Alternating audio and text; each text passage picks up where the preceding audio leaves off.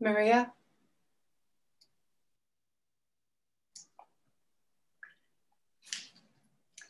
Greetings to everyone present in this panel and to those who listen to us on the internet. Greetings is a polysemic word spoken in a moment when we meet or say goodbye. It carries with it a gesture of welcome and courtesy, a sign of respect and care, an indication of goodwill and admiration. In some languages, it means long live life or to life. It is in this spirit that I say everyone gathered here, greetings. The topics that will be addressed today are a result of years of creativity, herein presented in a succinct and brilliant way. It is impossible to imagine the extent of work and dedication, as well as the changes and transformations that have occurred in the course of so many years of research that made it possible for this achievement be shared with us in this symposium. Talking about trans as embodiment of being, more than seeing the world from the point of view of individual self, is to adopt another formula in which the world becomes conscious of itself, or the world recognizes itself, as Kitaro Nishida posits. In the sense, this consciousness of being in the world and being in the world, far from being mystified, is to be felt through a direct experience, an experience commonly named absolute void, nothing, the profound foundation of being. This means knowing the facts as they are without adding any measure of judgment or discrimination or any of our elaborations. To experience the embodiment of being, it is to experience a state of consciousness of direct nature, where there is neither subject nor object, quite distant from the indirect experiences we attest in the disciplinary universe. However complex the experience of the embodiment of being may be in itself universal, simple, singular, unifying, and attuned to attention and to the instant. Trans, as embodiment of being, is an invitation to a banquet, to be enjoyed in our intimacy as an unifying activity that happens in agreement with feeling, with our inclination to access our ultimate possibilities, and perhaps to see them transpire in our actions. Certainly, this is a genuine dynamic movement of transdisciplinary nature.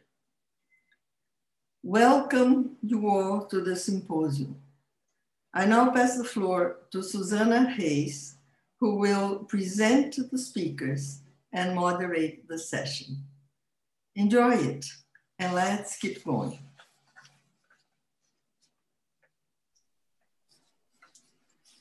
Good morning, everyone. Thank you, Maria, for that lovely introduction. And welcome, Harold Terry Lindahl, Julieta.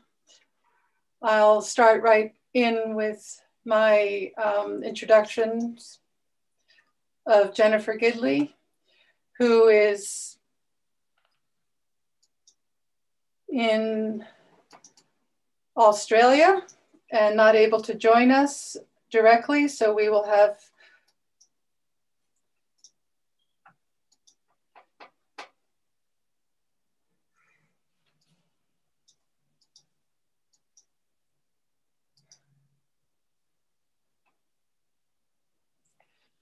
today is the second day of our Trans Embodiment of Being session. My name is Susannah Hayes. I am an artist and educator based in Santa Fe, New Mexico. I received my MFA from the San Francisco Art Institute and my doctorate from the University of California, Berkeley. I want to thank the Congress Leadership Committees, Siret, Florent Pasquar, Basarab Nicolescu, Maria and Victoria from Cetrans Brasil, UNESCO, Palo Orfis, and Juliet Hadar in Mexico City. I'd also like to say much thanks to the Entropy Institute for their support during this past year to help make this program happen. Our symposium today is titled The Future of Education. Our first presenter will be Dr. Jennifer Gidley from Sydney, Australia, a pre-recorded video. Then Harold Terry Lindahl will speak from the United States in San Francisco, and he will be joined in a conversation with Dr. Stephen Porges following Maria de Mello's invited response.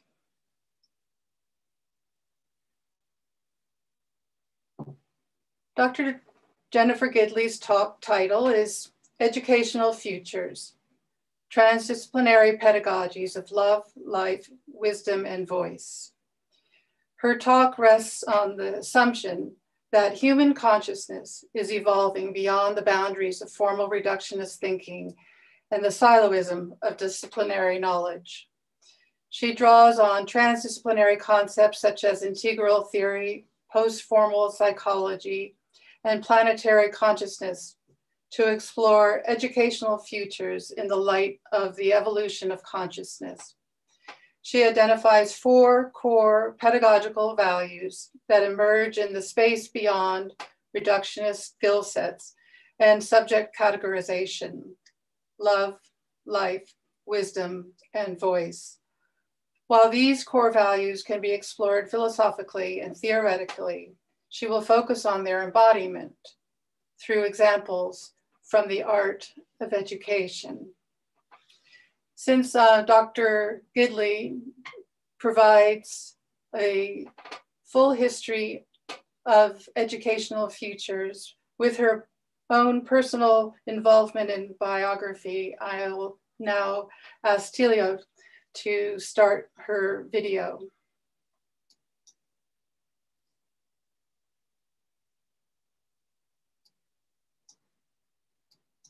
Hello, I'm Jennifer Gidley, and I'm speaking to you today from Australia about educational futures, the transdisciplinary pedagogies of love, life, wisdom, and voice. I'm thrilled to be speaking at the World Congress on Transdisciplinarity, and I want to thank Susannah and all the organisers for enabling me to be present and participating in this amazing Congress. I've been a futures researcher for over 20 years and was honoured this year to be included in the Forbes list of the world's top 50 women futurists. For 8 years, I was president of the World Future Studies Federation, which is a UNESCO partner and the global peak body for future scholars across 60 countries. The Federation was founded in Paris in 1973 by some of the 20th century's leading futures thinkers. The purpose was to democratise futures thinking. As president, I was privileged to work with many of the world's foremost future scholars. And during this time, I led the creation of UNESCO-funded leadership programs designed to empower young people in a range of developing countries. draw on my work as an international futurist, but also on my 40 years experience as a psychologist, educator and academic. My Oxford book, The Future, A Very Short Introduction, is a great companion volume. So my presentation will take about 40 minutes. I have a PowerPoint which is probably more dense and full than I'll be able to say in the 40 minutes. So I'll be providing you with the PowerPoint. So if I skip over things, don't worry, you'll have a copy later. So let's go. Educational Futures and Evolution of Consciousness, the relationship. I'm going to read a brief quote from my book, Post-Formal Education. The evolution of human culture, and with it human consciousness, is intimately interwoven with the development of speech, language and writing. All of this has over millennia been part of the enculturation of children, which later became known as education. The factory model of education is obsolete. Interestingly, the model of education that's been going on for the last couple of 100 years, which more or less came out of the British Industrial Revolution, was not the first form of universal education. The first form of universal education was developed in Germany, and it was really based on a view of human beings which was very full and rich and evolving. And it was inspired by the work of the German idealists and romantic philosophers who had a concept of evolution of consciousness, and the education that Humboldt and others developed to be universal education was about developing the whole person, educating the whole human being, Bildung model, which was hijacked by the factory approach of the British Industrial Revolution. That model was imported to America, and now we're importing that same factory model to many other parts of the world, and it's all about training for jobs. And as futurists, we know that the jobs you train people for today certainly won't be there in 20 years' time. So I'm a very big advocate of transforming education so that it's probably more closely resembling the original Bildung model developed a couple of 100 years ago than what we have today. One advantage of the change in the UN's development goals is that the Millennium Development Goals, the MDGs, were focused on the quantity, getting children in school. But then they realised that quality was important as well. So the Sustainable Development Goals now are more about quality, not just numbers on seats. So today we're going to be speaking about, firstly, the evidence for the evolution of consciousness. I'll cover this briefly, but you can look at the details later. Secondly, I'll look at two streams of the evolution of consciousness: cultural history and developmental psychology. Thirdly, I'll focus on these transdisciplinary pedagogies of love, life, wisdom and voice, and how they relate to the evolution of consciousness. And finally, I'll focus on embodying these core values and helping you to do so to meet the 21st century challenges. So evidence for the evolution of consciousness can be found all across the 20th century. I did some research on what I called the megatrends of the mind in 2010, and I've published a piece called Globally Scanning for Megatrends of the Mind, Potential Futures of Futures Thinking, published in Futures. It discusses a number of changes that we've seen. Firstly, evolution within scholarly disciplines. All of the major disciplines, science, philosophy, education and psychology, have all evolved quite dramatically over the last 100 years. Secondly, evolution is moving beyond disciplinary boundaries. We're seeing expanding disciplinary boundaries through interdisciplinary studies, cross-disciplinary and transdisciplinary research, hence this amazing global conference on transdisciplinarity that we're all taking part in for over a 12-month period. We see expanding concepts of time, such as big history, macrohistory, and future studies. And we have expanding concepts of space, from outer space to inner space, and planetary consciousness. Thirdly, there are evolutionary concepts now that theorize paradigm change. These are adult developmental psychology, cultural history and cultural evolution, and of course the evolution of consciousness discourse itself. We'll focus a little more on these in the next section. Fourthly, there are transversal concepts that meta-cohere new knowledge. These three I focus on are integral studies, which tends to emphasize the crisis in worldview, the the need for paradigm change, and to promote integral thinking both individually and culturally. Secondly, post-formal psychology includes 40 years of empirical and theoretical research, largely in the USA, on higher stages of reasoning, and is now growing in Europe and Australia and elsewhere. Thirdly, planetary consciousness, the third transversal evolutionary concept, emphasises the urgency of transnational collaboration around our planetary crises, ecological, politico-economic and socio-cultural. So to summarise the evidence for the evolution of consciousness, all the scholarly disciplines are evolving. Transdisciplinarity is growing, concepts of time and space are expanding. Evolution of consciousness is expressed through cultural history and adult developmental psychology, particularly post-formal psychology. And new knowledge can be cohered through post-formal, integral and planetary studies. I'm now going to look at the two streams of evolution of consciousness, or the two faces of evolution of consciousness. These are integral culture, the new emerging culture of our era, and post-formal psychology, higher cognition, that developmental psychologists call post-formal reasoning. So firstly, looking at cultural evolution.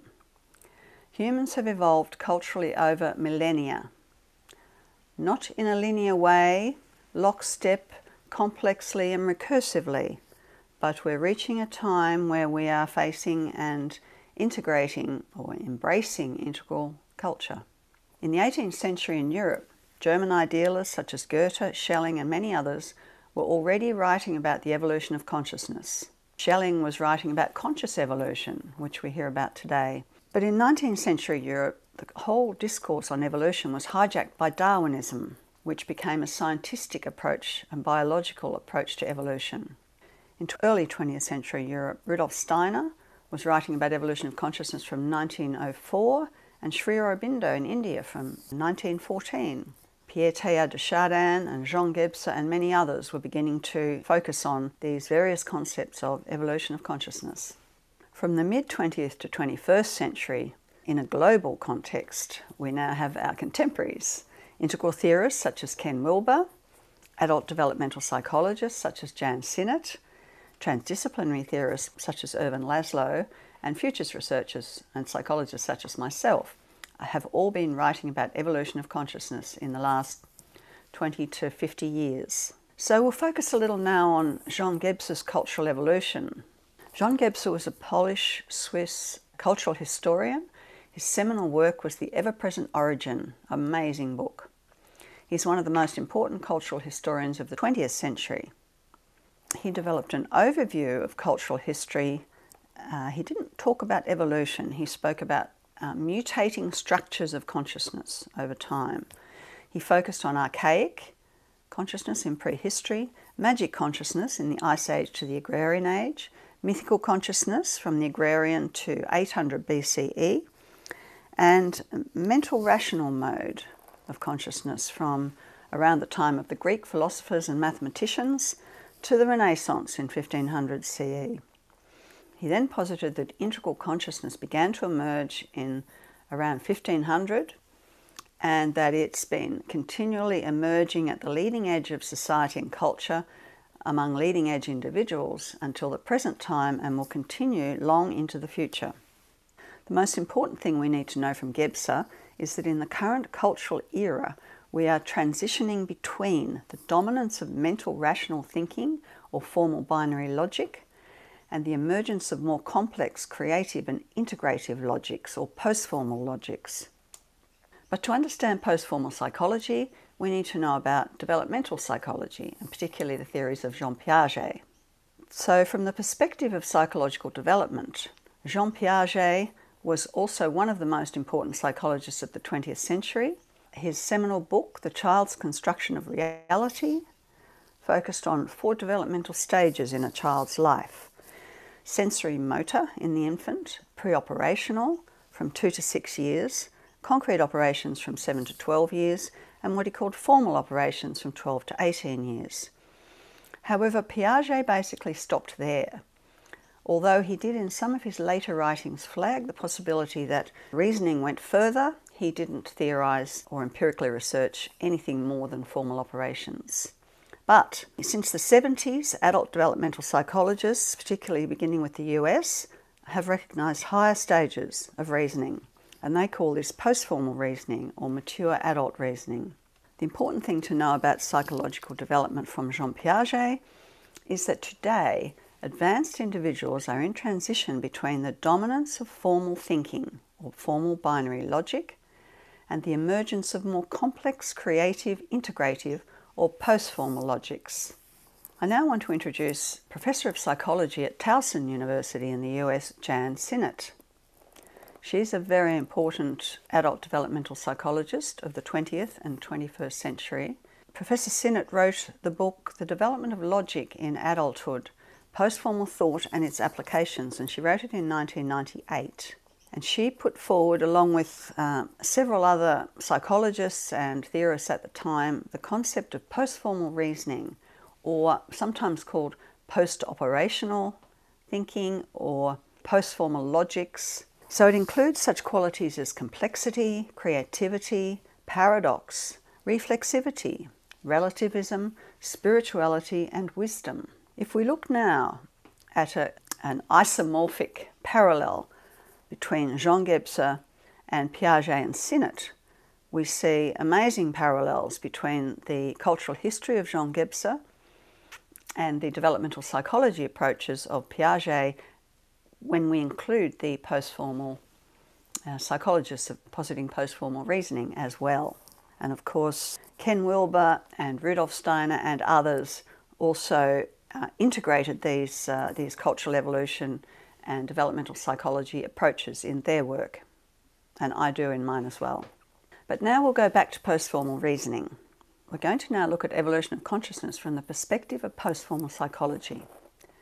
Post-formal reasoning is the most widely used term to denote higher developmental stages beyond Piaget's formal operations. In my PhD research, I undertook to study the work of all the adult developmental psychologists and others working in that field. And there's a couple of dozen features, qualities, aspects that have been identified by these psychologists in their research that they identify with post-formal reasoning or mature adult reasoning. What I did in my work was to cluster these couple of dozen qualities into 12 clusters, which I call post-formal reasoning qualities. More about this can be found in my book, Post-Formal Education. So briefly identifying them here as complexity, creativity, dialogical reasoning, ecological reasoning, futures reasoning and higher purpose, and then imagination, integration, intuitive wisdom, language reflexivity, pluralism and reflexivity. What I continued to do in my PhD research was then look at the emerging alternative and innovative educational approaches in the late 20th and early 21st century, and identified what I called post-formal pedagogies or evolutionary pedagogies. So I claimed the term post-formal education, which had been previously used by Joe Kinchelow and Shirley Steinberg in their work, which was more about critical pedagogy, and identified all these educational approaches, which I called post-formal educational approaches. Instead of reading through these, I'm going to go to the next section where I found amazing parallels between post-formal reasoning qualities and the emerging post-formal educational approaches. For each one of these clusters of post-formal reasoning qualities, I found clusters of innovative educational approaches which, when operating as they were designed to do, will help to develop these post-formal reasoning qualities as children grow into mature adults. So you can study this chart later because I want to move on now and discuss these in more detail. So as part of my research, I also focused on these post-formal reasoning qualities, and I found that out of those emerged 4 themes, evolutionary themes, and I named them love, life, wisdom, and voice. The theme of love was looking at qualities, post-formal qualities, which focused on conscious, compassionate, and spiritual development. The life theme focused on mobile, organic, and life-enhancing thinking. The wisdom theme was focused on complexification in thinking and culture. and the voice theme focused on linguistic and paradigmatic boundary crossing, quite complex. Furthermore, when I looked at the post-formal and evolutionary pedagogies, I found the same themes, the same evolutionary themes mapped onto those educational approaches. So I was able to create a chart looking at the educational approaches, these post-formal pedagogies, and look at how they clustered around these four themes of love, life, wisdom, and voice. Of course, this is not an exact mapping or an exact reductionist scientific approach. These are clusters, and these are ways of looking at educational approaches, ways of looking at evolution of consciousness, which are resonating with each other and synchronizing with each other. So in our journey today, I'm now going to focus more directly on these transdisciplinary pedagogies of love, life, wisdom, and voice. I see pedagogical love as an evolutionary force, pedagogical life as a sustaining force, pedagogical wisdom as a creative force, and pedagogical voice as an empowering force. So what educational approaches help to foster pedagogical love? They are caring approaches that warm education.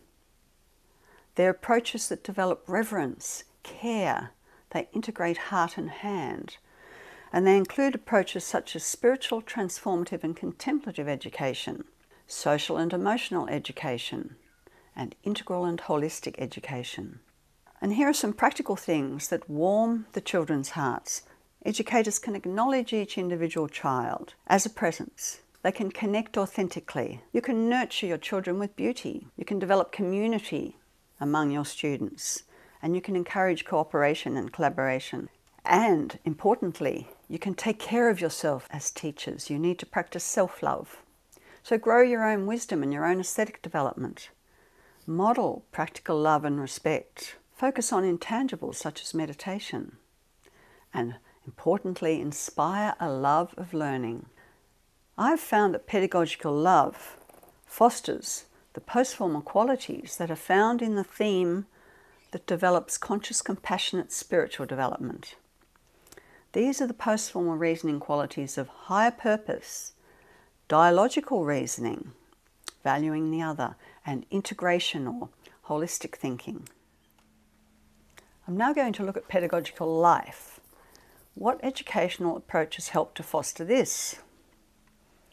Enlivening approaches that revitalize education.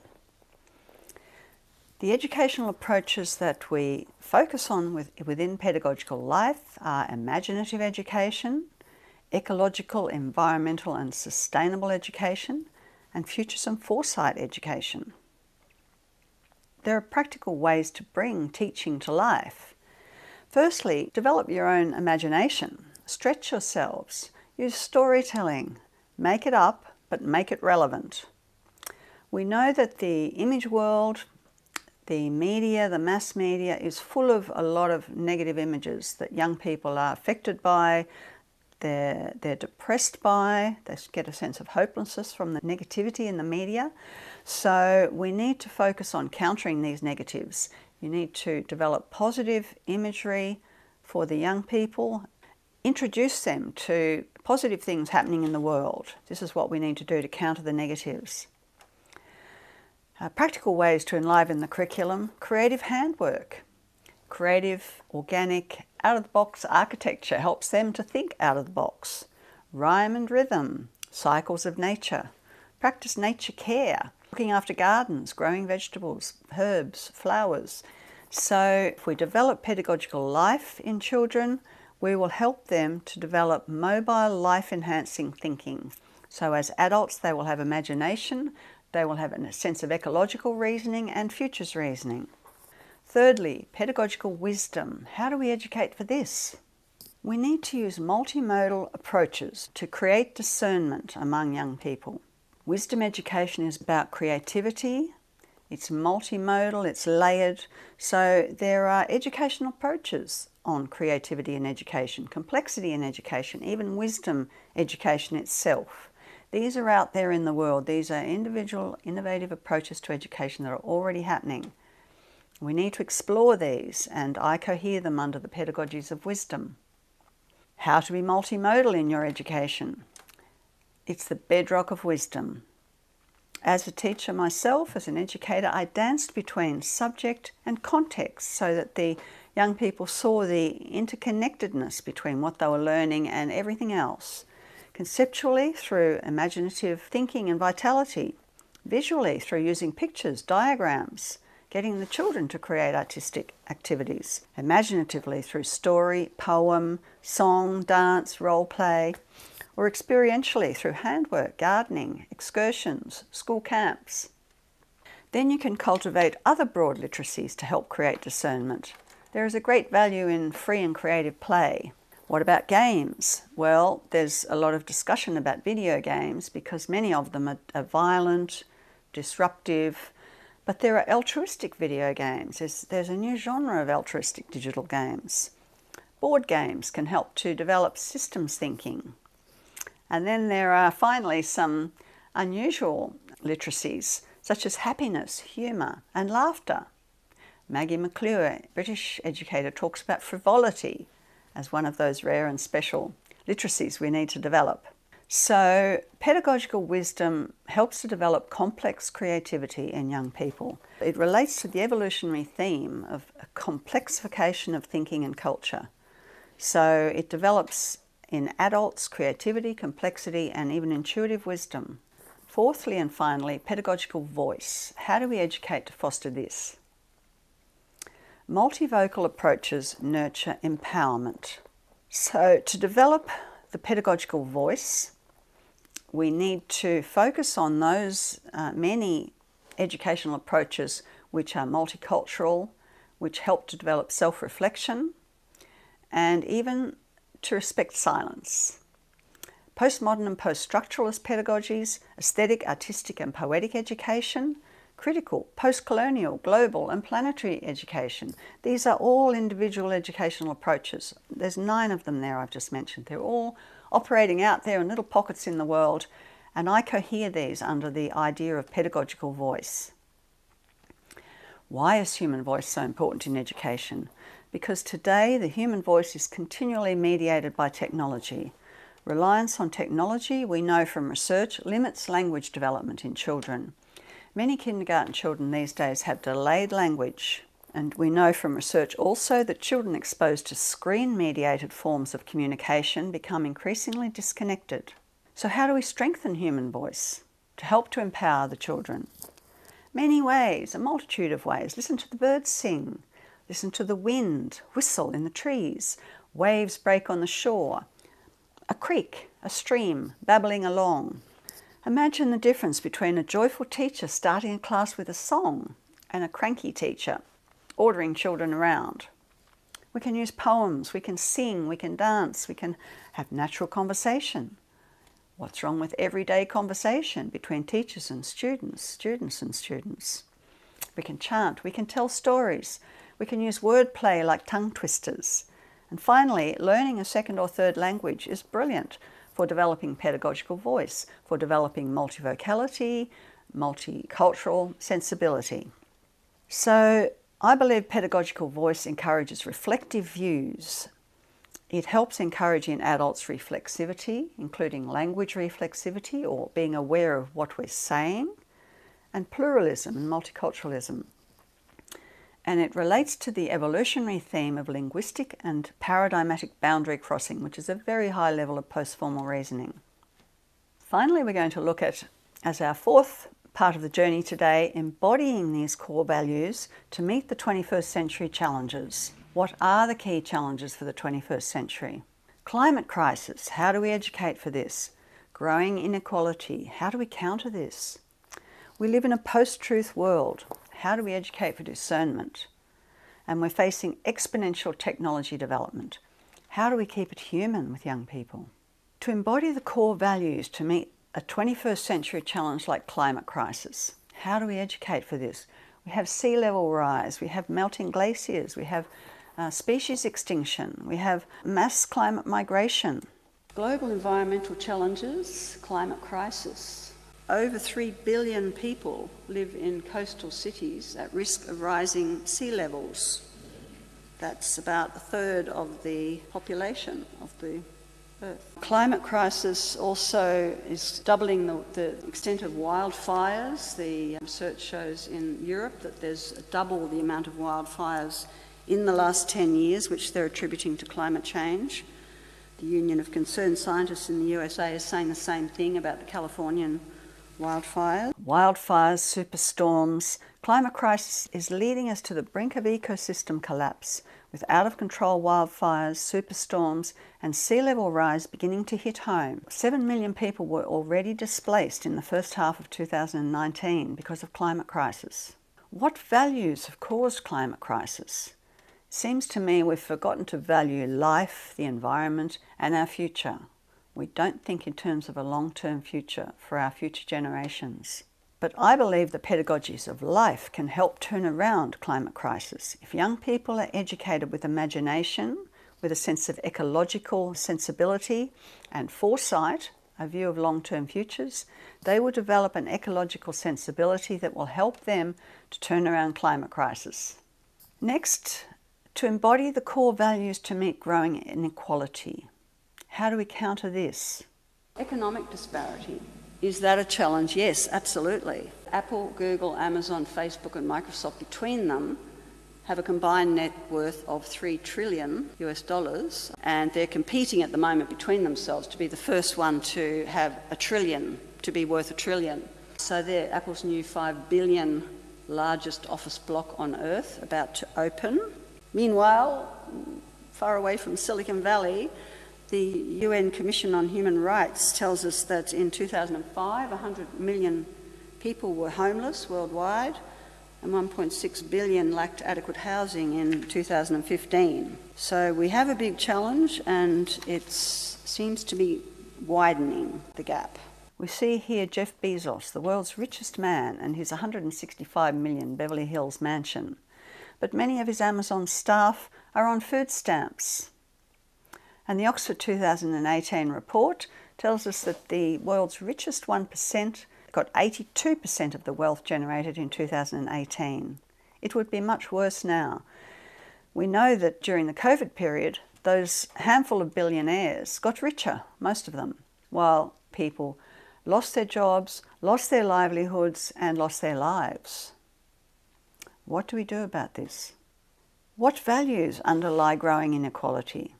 It seems we've forgotten how to value each other. Greed is at the centre of it. It dominates, and a lack of care for our fellow humans. So the pedagogies of love come in here to counter growing inequality. If we educate children through spiritual and contemplative practices, through social and emotional education processes, through holistic and integral education, we are developing compassion, and that helps to counter growing inequality. Thirdly, we live in a post-truth world. How do we educate for discernment? In a post-truth world, we need to educate young people to have discernment, to be able to navigate fake news, echo chambers, and media monopolies. How do we do this? What values are lacking here? I see primarily a lack of discernment today. There's a proliferation of information through the mass media, but young people don't know how to make sense of it. They don't know how to navigate the masses of information.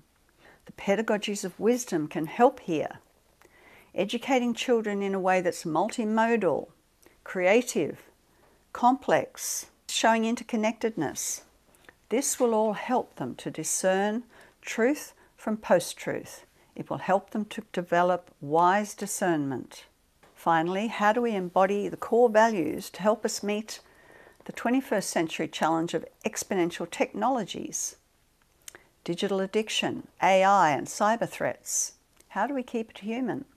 There's so much media around at the moment saying AI is going to take your jobs, be afraid. Is AI going to take all our jobs? I don't think so.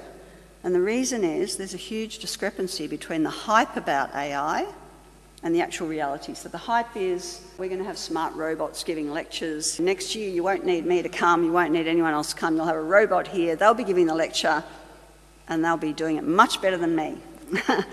The reality is, here's one of Google's robots who was attempting to jump the wall crashing into the wall there. The thing is that even organisations like the Machine Intelligence Research Institute in Massachusetts says on its website, most of what's being said about artificial intelligence approaching general human intelligence is purely science fiction at this point. We're actually nowhere near even human general intelligence, let alone superintelligence. But there is so much in the media at the moment saying that this is all happening and it's going to be happening very soon and we should be worried.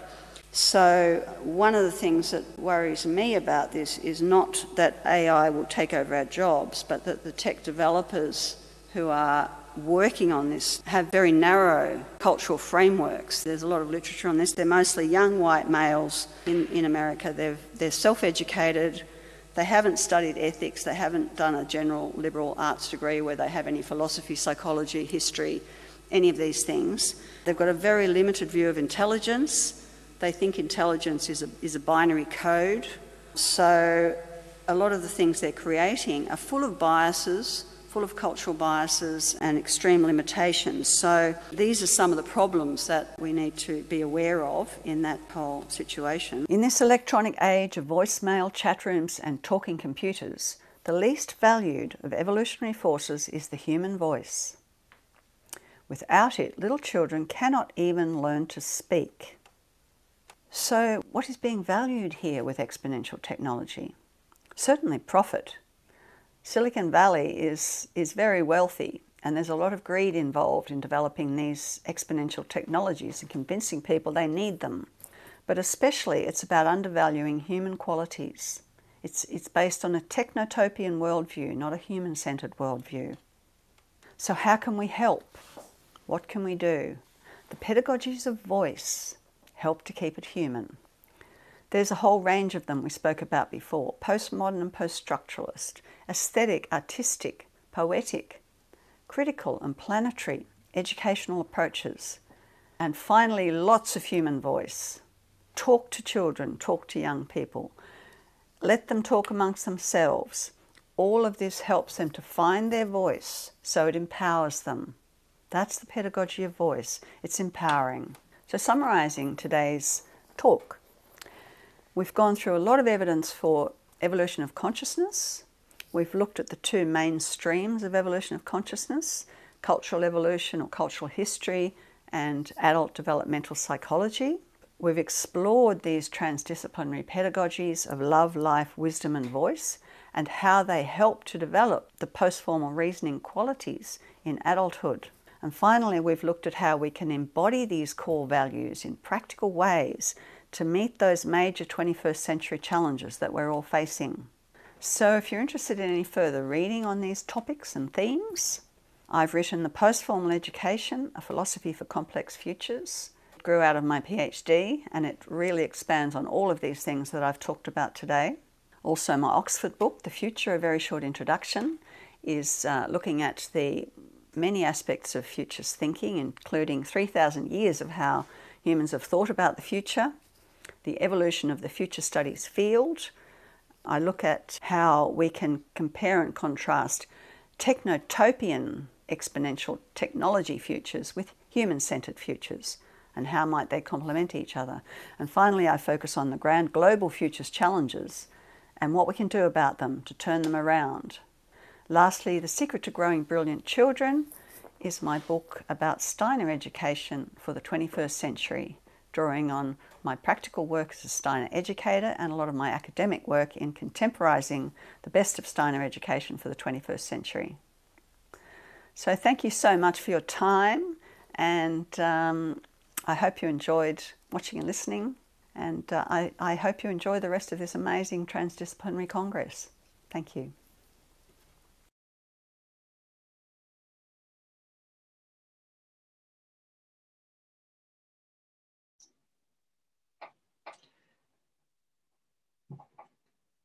So yes, that was absolutely wonderful presentation by Jennifer Gidley.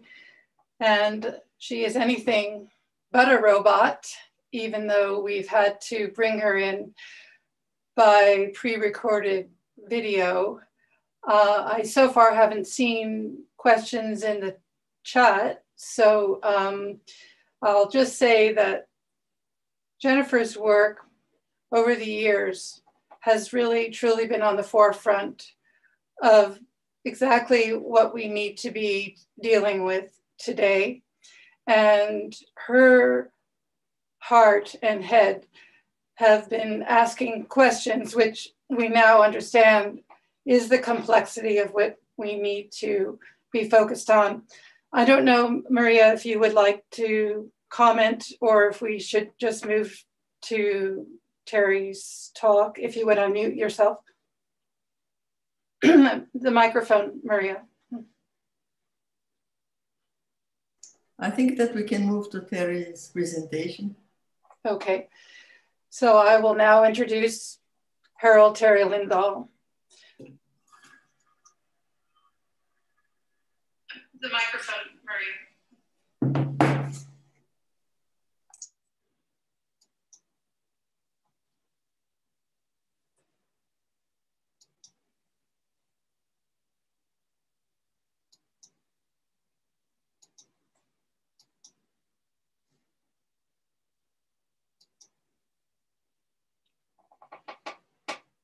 So it is my pleasure to introduce Harold Terry Lindahl to the transdisciplinarity community.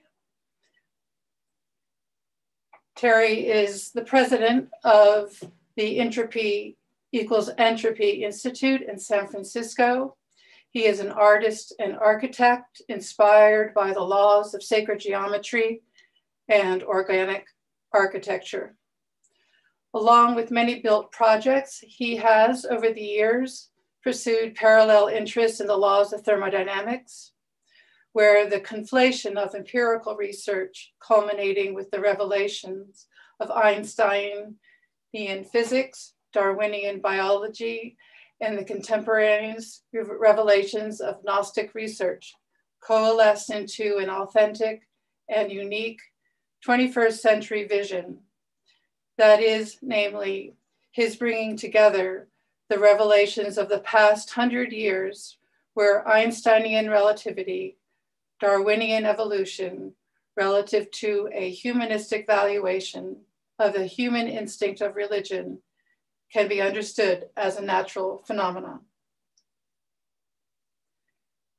Lindahl is the author of The Harmonics of Unity, and Endogenous Semiotics of the Vegas Pineal Gyre, which was published in 2017. And we are very pleased to be able to offer a Spanish and Portuguese translation of this book, either by request or through the Congress website, thanks to Cetrans Brasil. I'd like to just say a few words about how our institute got started. We are located in San Francisco on Potrero Hill, which is on the south side of Market. And formerly, as you see, it was a movie theater, and it has been transformed to the building that you see on the right through Terry's ingenious architectural experience and a group of non-professionals.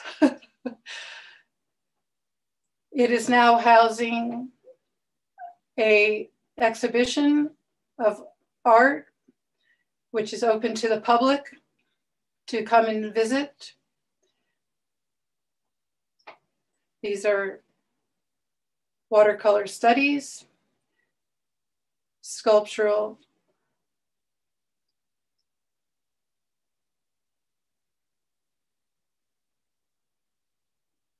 So Terry, if Ivan is ready to work with you.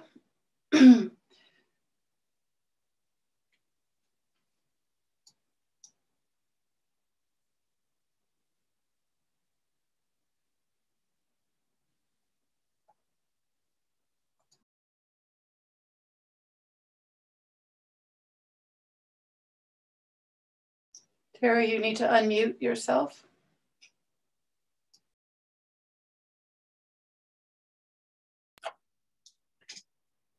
We're ready for a liftoff.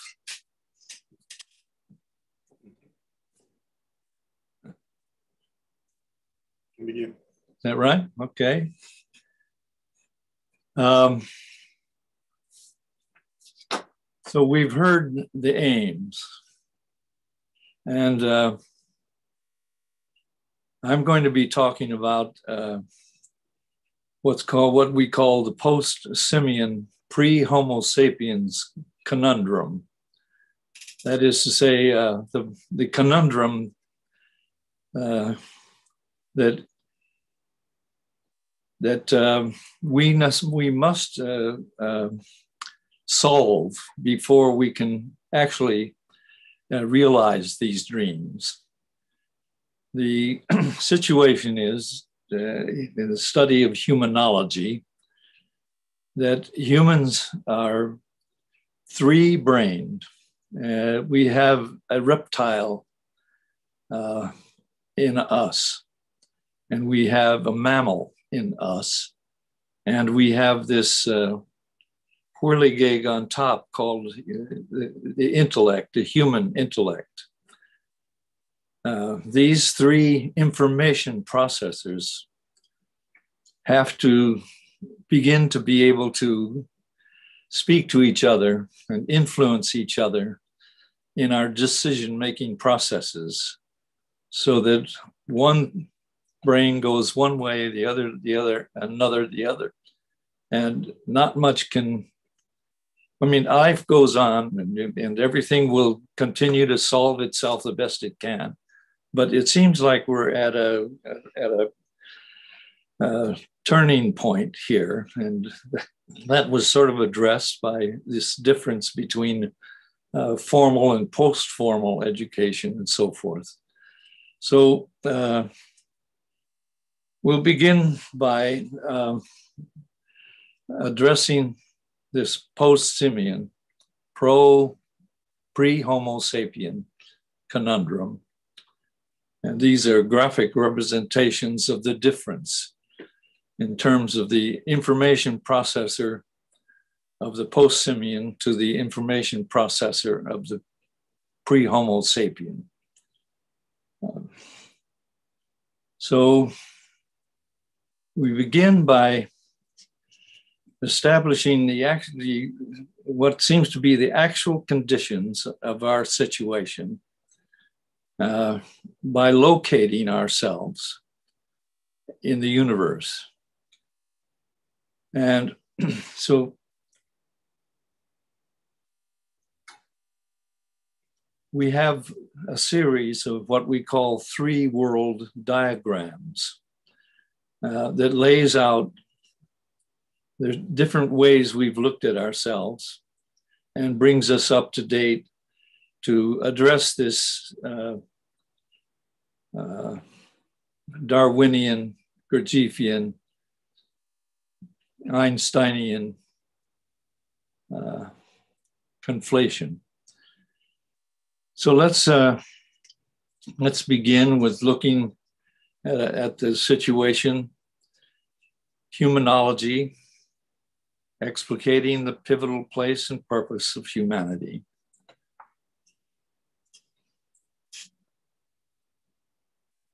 So we address the universe. It is working.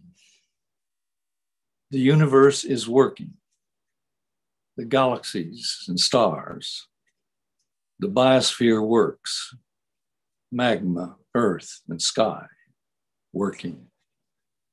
And here in the breach, the onus of existence, the on us of pre-Homo sapiens. The on us.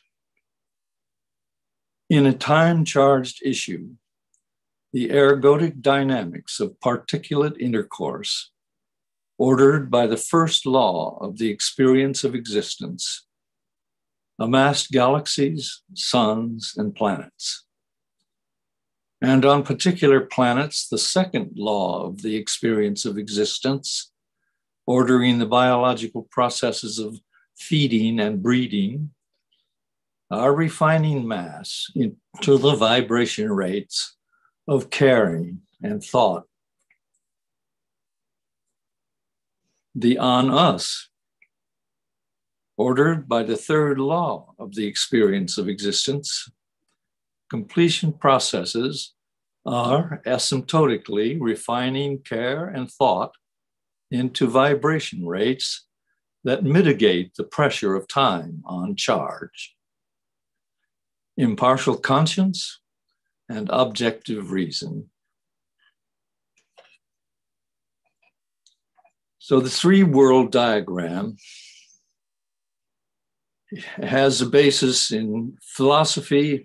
This diagram on the screen is Roger Penrose, but it's been commented on by Karl Popper, and Charles Peirce did a good deal of discovery on this, of a three-world situation. So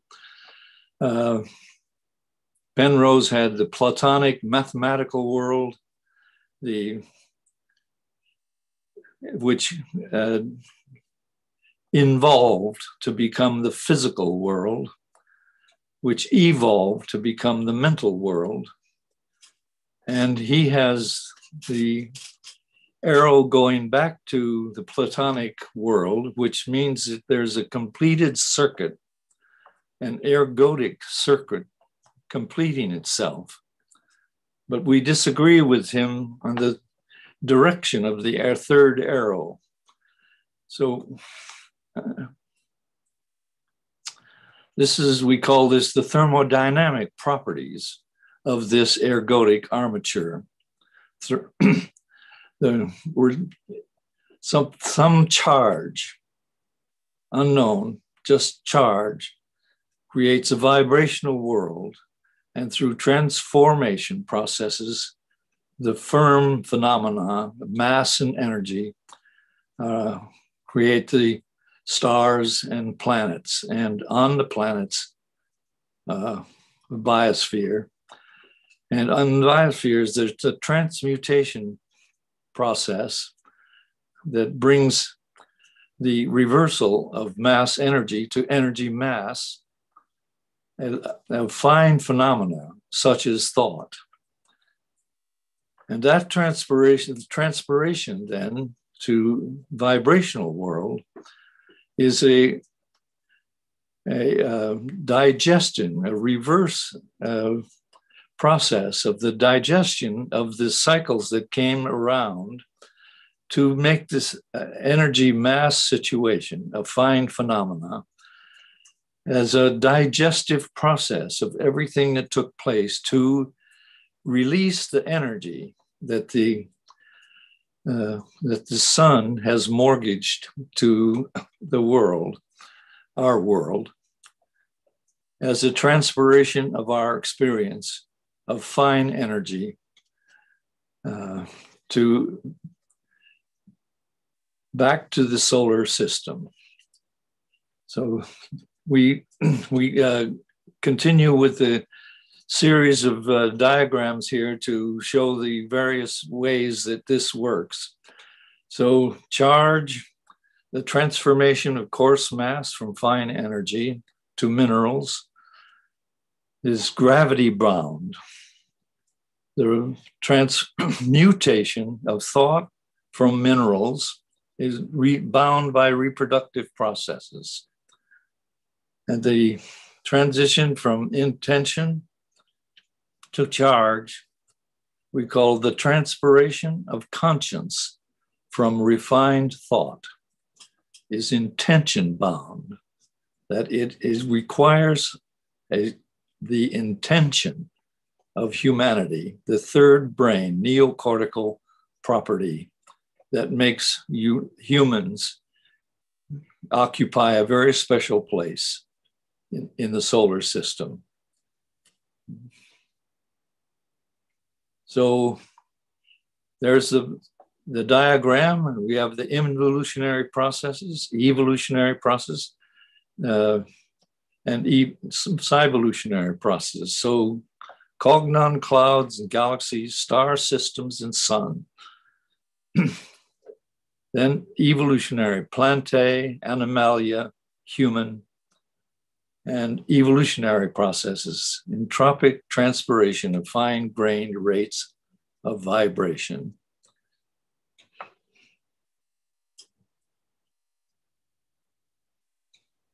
This is the methodology of the ergodic armature. The how is the energy of mass is conserved in planetary processes of maximum entropy. The evolutionary processes, the what, is to refine the information from phenomena to produce entropy. Entropy is the offset of life itself, of eating, of taking in energy from the outer world, and through intelligence works to offset the descent into deeper entropy. So that process, the process of why it's to return the energy of charge through the digestion of information.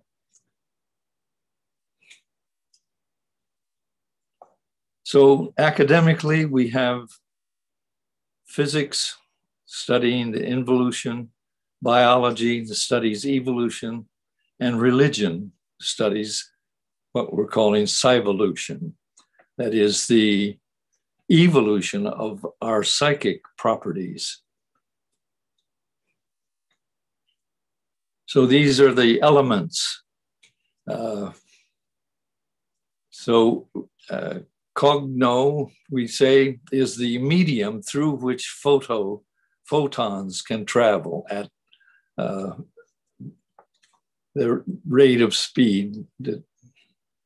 And magno, electro, chemo, thermo properties produce the biology, which derives the instincts, the archaea, the protista, fungi, plantae, animalia, and the psyvolutionary,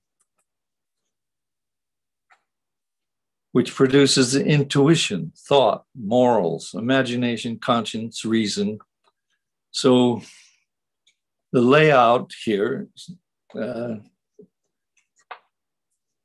gives us a sense of how it is we exist in all of this. So coming to the emblematic revelations. Now, around the turn of the century, 20th century, Darwinian research had produced the idea of the evolution of species. And shortly thereafter, Einsteinian research produced the theory of relativity. And at the same contemporaneously, Gurdjieff was developing the intention-bound processes of impartial conscience and objective reason, which are the processes that can bring together all of these very intricate processes. So let's dive into the actual situation of this address of the post-simian pre-Homo sapiens conundrum.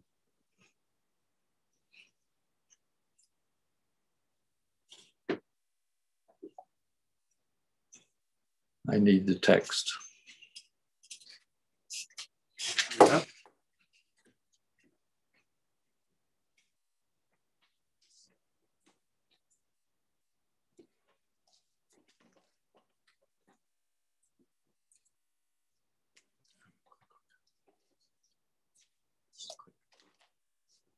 Here we go.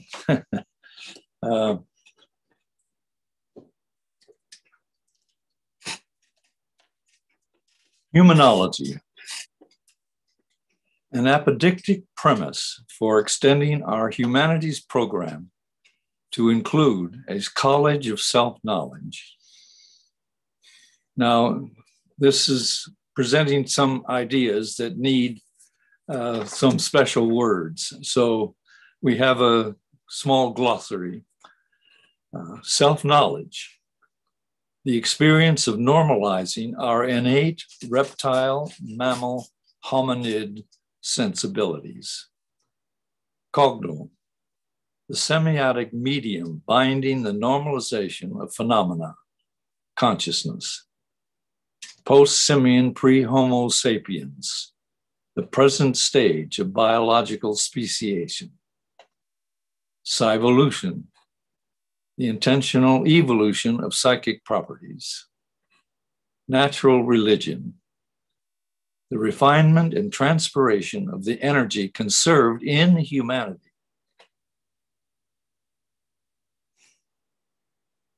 Entropy, evolutionary force of experience normalizing the entropy of existence. Infomass, material consisting of the normalized interactions of energy and mass. So with those concepts, we could address the place and purpose of humanity. Solar energy, mortgage to planetary batteries, charge a global biological membrane, enzymatically refining minerals, atmosphere, and light to the vibratory vivification of sentience, air, and unique to humans, thought.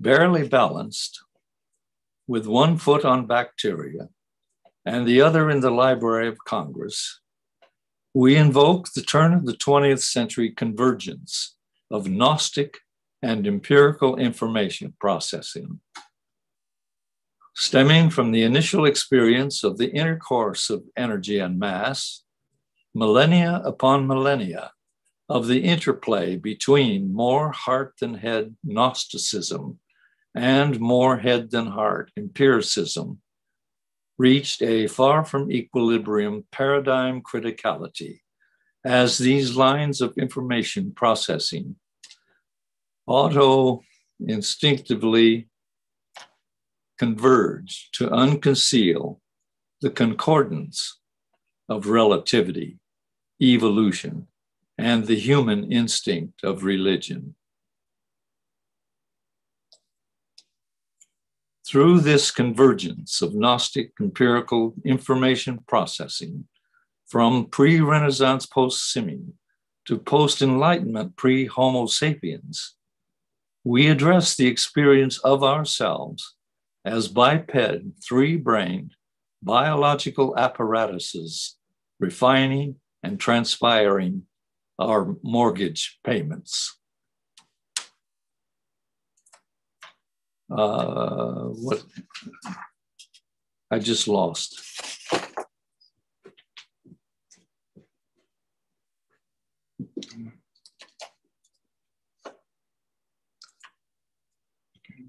All right.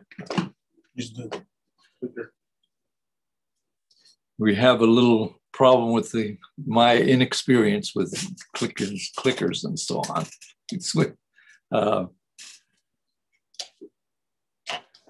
So we are paying back, paying our mortgage to the solar processes.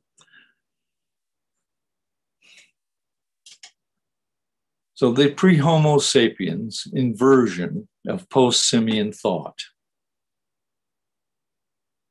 Addressing the post-Simian pre-Homo sapiens conundrum, recall Boltzmann. The biosphere normalizes the temperature differential between the sun and outer space.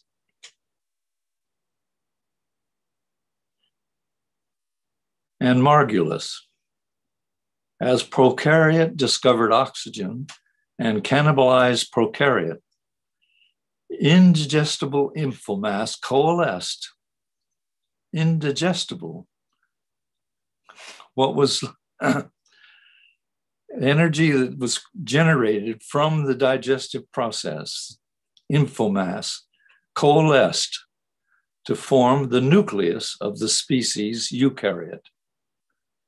Such speciation processes brought fungi, plants, and animals to the present process of the pre-Homo sapiens cannibalization of post-simian infomass. The coalescence of the indigestible truths of our Aristotelian disciplines formed the nucleus for the evolution of Homo sapiens from pre-Homo sapiens. Include then Gurdjieff. The human organism is a three-storied chemical factory with the potential for a large output. And we add output for the counter-evolutionary process of Psyvolution or religion. These recognitions place humanity as the on-point process working out nature's ergodic program.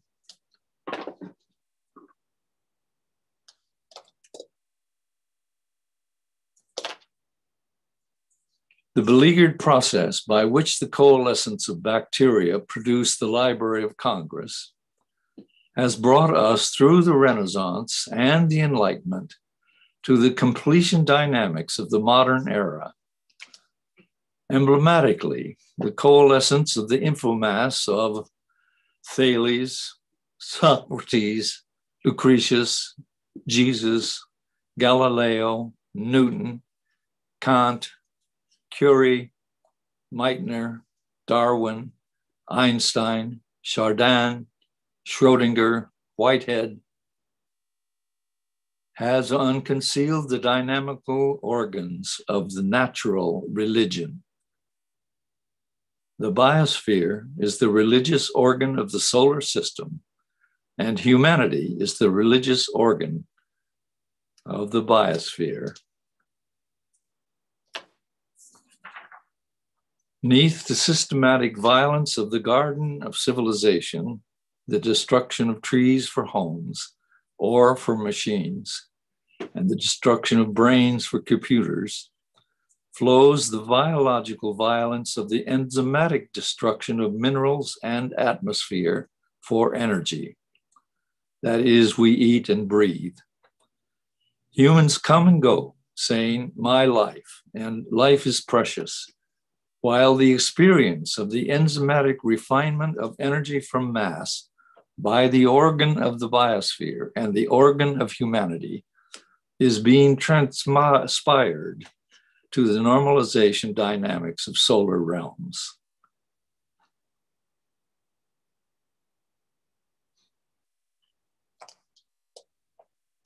Post-simians, processing the information conserved in the phenomenon of minerals, atmosphere, and light, refine energy to the vibration rates of care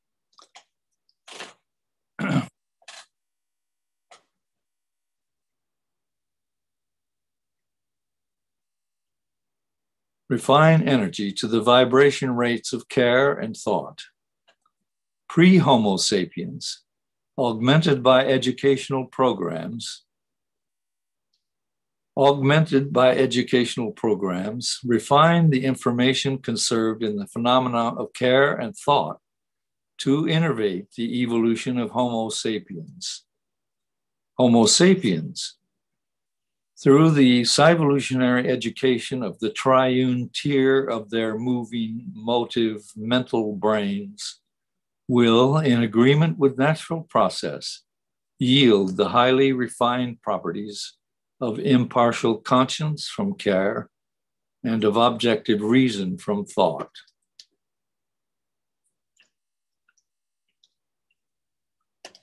From a pagan circle dance to a pagan cyclotron, the processes of relativity, know the world, evolution, know thyself, and psyvolution, self-evolve, are modern iterations reifying the common intuitions of pre-common era information processing. Know thyself. The kingdom is within. Separate the subtle from the gross.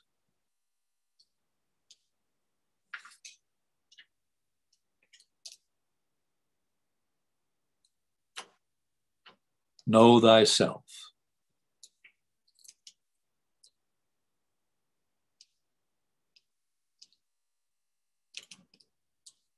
This obscure summons stems from the biological instinct of human aspiration, an endogenous force of evolution.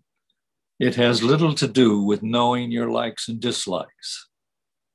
The post-simian tendency is to know about ourselves as objects with a name, rather than to know from the processes of our reptilian, mammalian, human selves.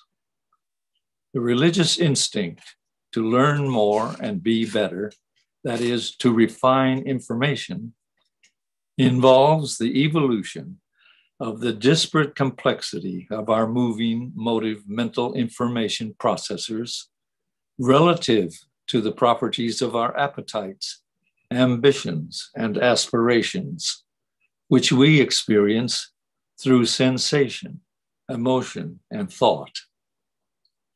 The pre-Homo sapiens' summons to self-knowledge involves the intentional conservation, and through the process of self-knowledge, the intentional refinement of the energy spent on the tilt-to-wheel deliberations of emotional associations relative to rational associations relative to your natural aspirations. Know thyself.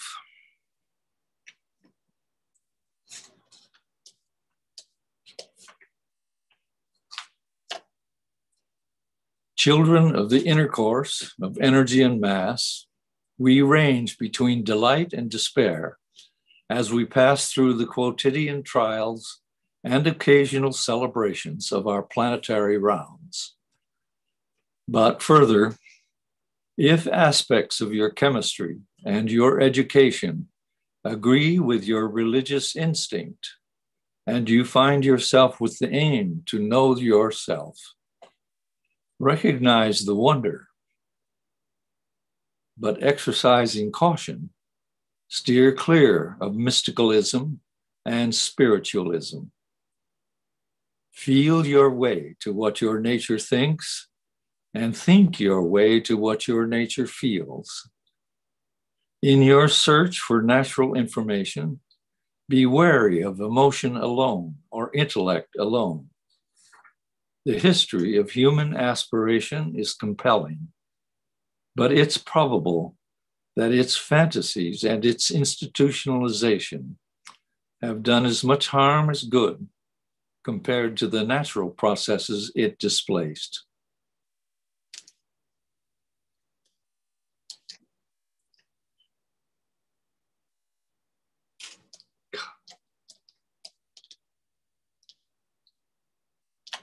The kingdom is within, a solemn augur, indicating that for humans, no matter the exigencies of their without lives, parasympathetic pineal information digestion processes conduct the life of the kingdom within. The occasional experience of the ineffable energy of self-recognition, a moment of self-recognition, whether from an idea or a premonition, charges the kingdom. These self-recognition moments largely go by unremarked, but when understood and intentionally cultivated, Moments are the key to the cyvolutionary reconciliation of our disparately internecine information processors.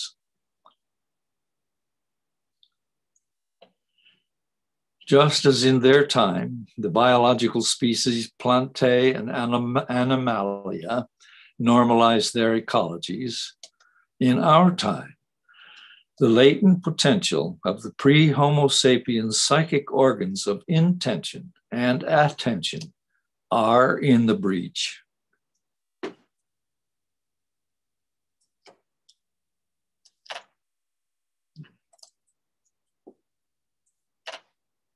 But naive, having evolved without right information, the energy of the without's desire cannot catalyze the intentional desire of the evolutionary within. Only moments open the way.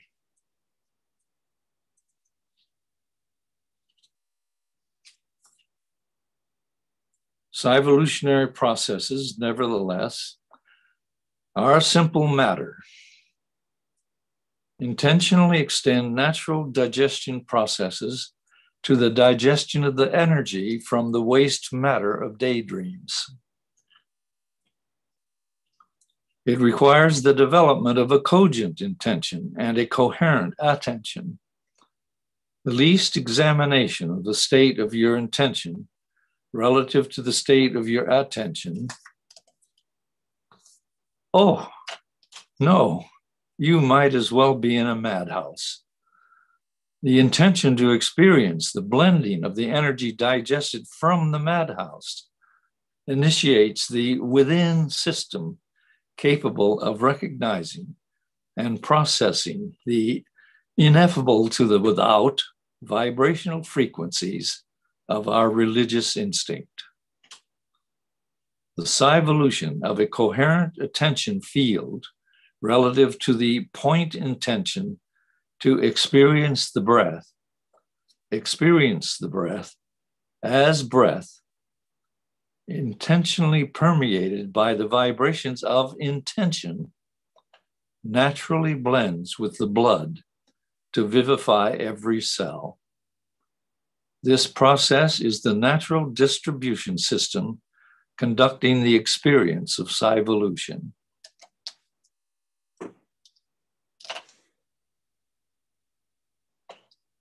Separate the subtle from the gross, gently with unremitting care, advises the emerald tablet of Hermes Trismegistus. A solar mandate enzymatically separates psychology from ethology. That is, cyvolve the three-brain survival response of conscientious reason from your one-brain reptilian and two-brain mammalian survival reactions.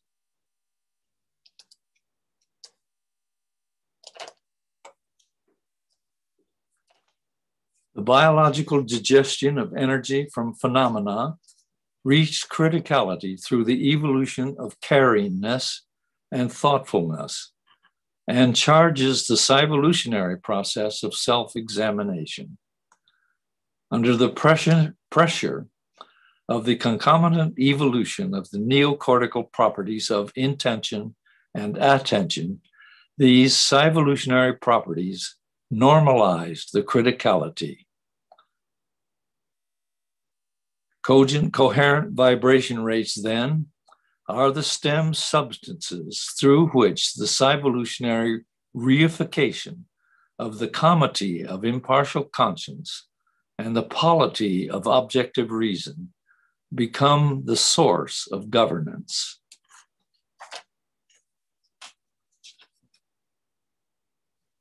Moments. Our animal nature does not self-examine, but the micro-processes of neocortical properties, our properties, receive self-signals from the solar biological processes that propagate the ergodic fulfillment dynamics of the macro process of which it is a part. These moments, when understood, initiate the experience of our religious instinct and the process of self-examination. Self-examination, leading to the self-digestion, refines the energy wasted by our reptilian mammalian instincts and augments the transfer of energy to the innervation of the reblending properties of conscience and reason. When sufficiently evolved, the experience of reblending energy by the frontal cortex alerts the cerebellum and enlists the limbic dynamo to assist the blending of the energy with the ontogenetic history of sacral reproduction energies and innervates the solar plexus expressions of cogent, coherent information processing. Some might call it creativity.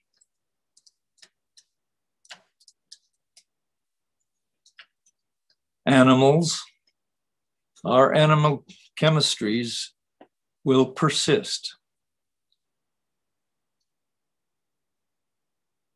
but their voice, experienced now by an attentive medium, is taken as a source of moments, the recognition, a moment of recognition, and the intentional ignition of the circuitry of the fulfillment dynamics of the ergodic armature. These processes are recondite.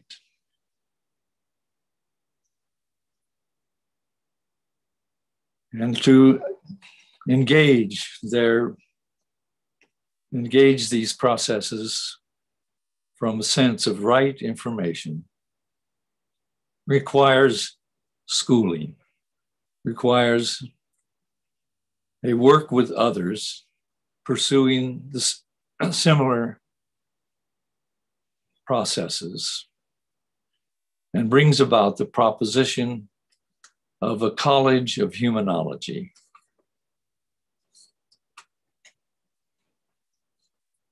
The chemical persistence of reptilian ego and mammalian ego, diabolically and deceptively, will insist that their voice is the voice of your earnestness. The laws of civilization are more rigorous than the probabilities of evolution. Therefore, falsifiable and repeatable experiments classified through population statistics are nigh compulsory. The science of humanology begins with establishing that I am where my attention is. I'm sitting here, but my attention might be in the refrigerator, or for that matter, on the moon. Perhaps it's in my emotions.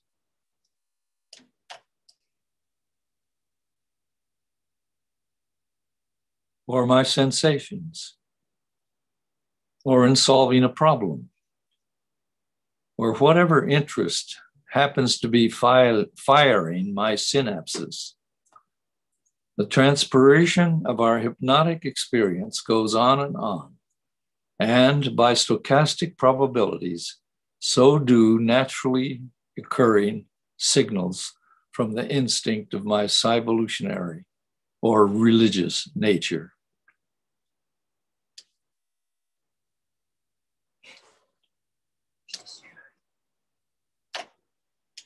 In summation, 1,000,000 rotations, 50K, 10K, the speciation properties of information processing produce the question, what is the meaning of life? And coalescing information at the behest of our intrinsic instinct has clarified our condition. From circle dances to cyclotrons, the normalization of our speculative endeavors were focused by Renaissance humanism, Enlightenment, and modern deconstructivism until, with nothing to hide, we stand gloriously naked. We are biological cannibals, refining energy from light, atmosphere, and minerals. And while the energy of our experience of information refinement pays the mortgage, the waste is deposited in civilizations. And we will carry on. Civilizations will carry on. The built hardware exists, our laws, our arts, the morals. Only the software is under examination. So out from behind the 8 ball, so to speak, the bright cabal would not ask the population of the earth what they believe or tell them what to believe. Adopting a 100 or 2-year project, employing all available communications, literature, movies, songs, college degrees, revision of the lyrics of the Christmas carols, and without prejudice, gently continue to filter in more and more information that agrees with natural processes.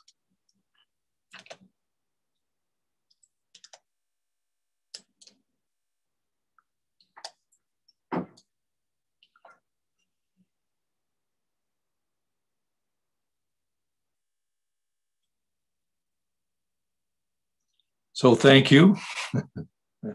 And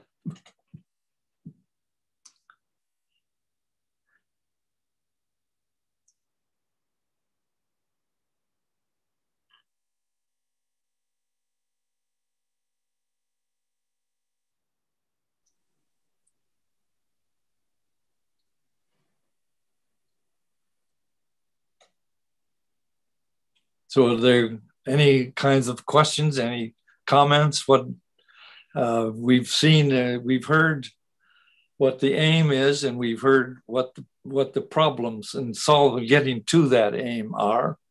What can we say to each other? Thank you, Terry. There is a lot of applause, both on the chat and with our panelists. And I'll have Maria unmute, but most comments in the chat were supporting how your proposal brings hope in these very difficult times, and that the intellectual and spiritual delight is in fact the function of the transdisciplinarity movement. One question from Adriana in Sao Paulo, part of Cetrans, she asked, what are we experiencing in our existence and experience at this time that could bring about a more refined transformation of our being? I suppose she's referring to, for instance, say the pandemic or the crises. Well,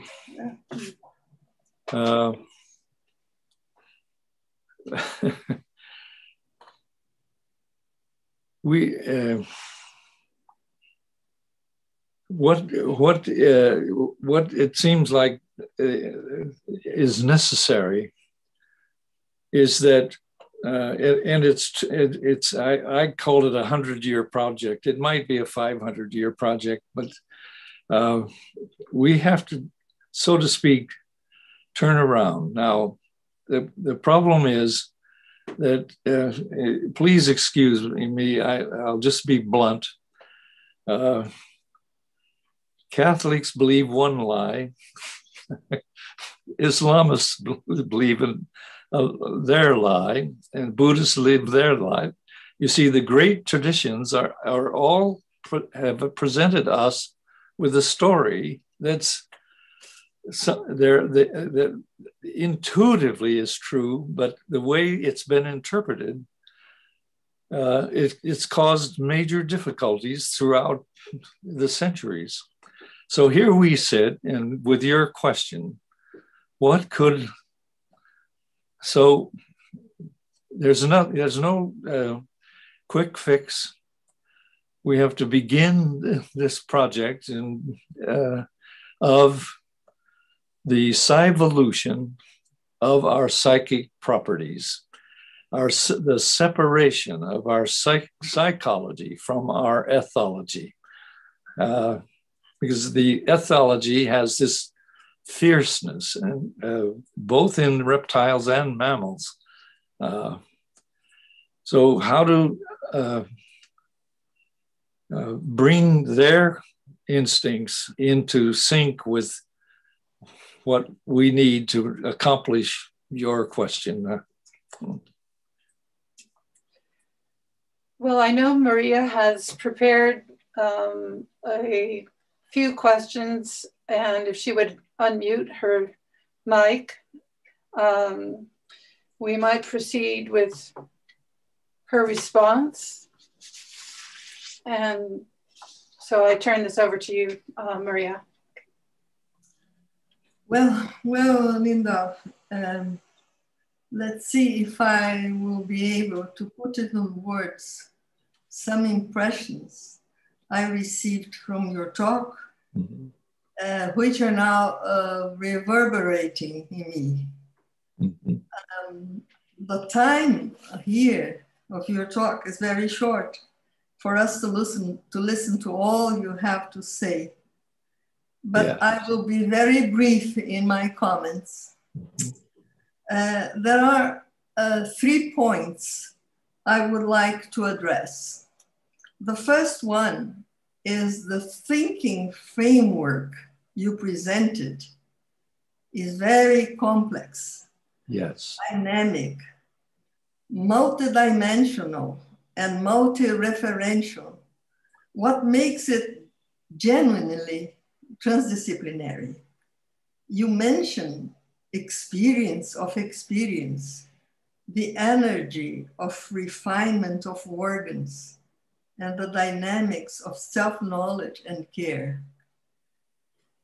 As it relates to language, your use of it is concise, dense, intricate, even cryptographic in some cases.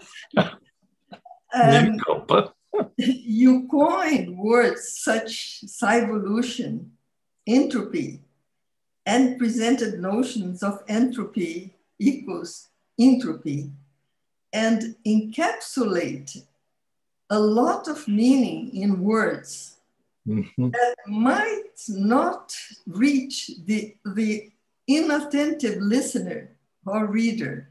I guarantee it. Example, in some of your charts, you use the word armature instead of structure, a term to indicate the transformation of electrical energy in mechanical energy. Exactly. Oh my God. I tell you. In your talk and text, it's never to be encountered the emptiness of words, so common in the sloppy use of speech and writing nowadays. Now, as it relates to your art, you bring to scene a poetic thinking, not a calculative thinking. You articulate artistic expression, science, and ontology of highest expression. You demand a lot from the person that listens to you, I must say. Oh, yeah. Well, yeah. And cultivation of being transpires in each point of your message. But I have some questions for you. Yes, thank you. I have very few questions, and I grouped my questions in these 3 parts: your thinking framework, your uses of language, and then your art. In the light of your thinking framework, I wonder, what are the cognitive resistance you encounter in the effort of bringing this thinking to practice in individual evolution process? And also, can it be operative in collective experience as we face now in COVID-19 pandemic? This is one thing. In relation to language, I would like to listen a little bit more of how do you equate language and being as an emergent, shining experience of all experiences. And what is the role of technology in this respect, if there is a role of technology in this respect? And regarding to your art, in what extension may creative art processes and work of art be eminent practice of moments? Because you mentioned practice of moments. Yes. And also experience in transformation, transpiration, or transpoesis, not only to the artists, but also to those that access this art. And then I have a postscriptum about religion, and I will add it here, and then the word is all yours. Maria, would it be okay if Terry answers first those three questions, and then okay, fine. That's a lot. It's a lot, right? That way.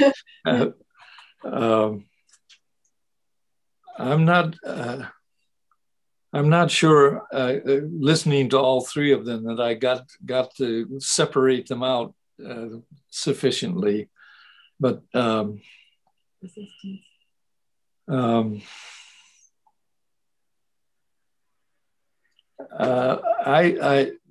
don't know where my language exactly comes from, but I sort of approach it as an architect. I don't follow grammar necessarily. I get beat up plenty for that, but I sort of create from the background of art and science, because I've really spent, at least 40 years with the lay studies of physics and thermodynamics and of Penrose and just I've been I've met with Harold Morowitz and Stuart Kaufman and Lynn Margulis and Basarab, and we've so we developed. I've developed a kind of, I call it scientistic poetics. It's not poetry, it isn't science. And of course, we have to begin to understand, I believe, that technology has, the scientific method and technology have clarified what the solar system, how it works, what we're doing, and that no matter where we send a spaceship, we find the same laws. So we have to thank them. But now this idea of impartial conscience and objective reason has to begin to regulate technology and regulate capitalism and regulate socialism, so that there begins to be an agreement, perhaps, and there can be something that spreads into the global community, because all these religions were invented when there was no global community, so to speak. So I hope that addresses some of what you were speaking about.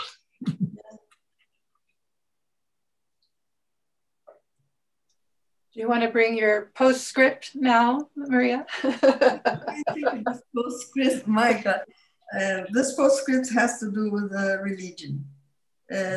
Your talk transpires religion as religare in many points. To me, religion as religare encompasses religion as religare encompasses world and being in the world, taken in its ontic and ontological realm. And the most sacred experience in the process of unconcealing what is being, a human being, we get to a point where it seems that just being is, and to each to immerse in this experience of being as beauty, perfection, and freedom. And you, as you already posited, religious is an alchemical path where flux and flow and a continuous refinement of energy takes place. It has nothing to do with this experience with being part of a religion as an institution. Correct. Yes. Else. So. And my question is very simple: is this, besides in relation to religion, this type of religion I mentioned, religion as religare, besides intention, attention, presence, practice, do you include in your understanding of religion also an effortless openness of having the ultimate experience of religion just by grace, blessing, and despite of ourselves? And yes,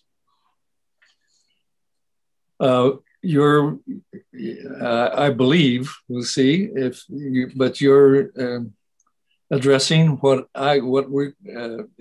we call moments.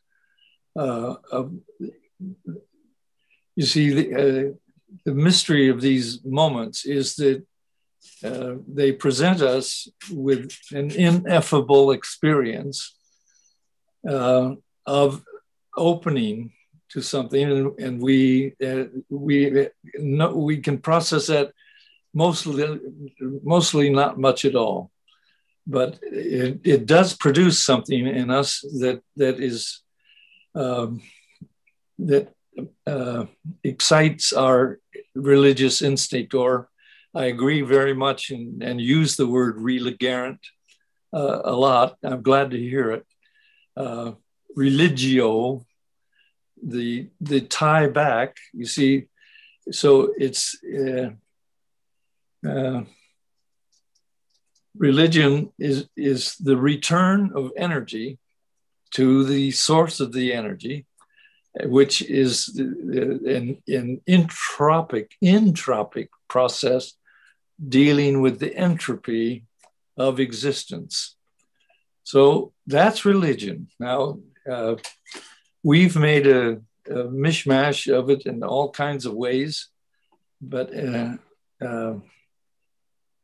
it just is it begins with it's the cultivation of these moments, of this experience that you're talking about. So it's the daily, it's cultivation, it's the hourly.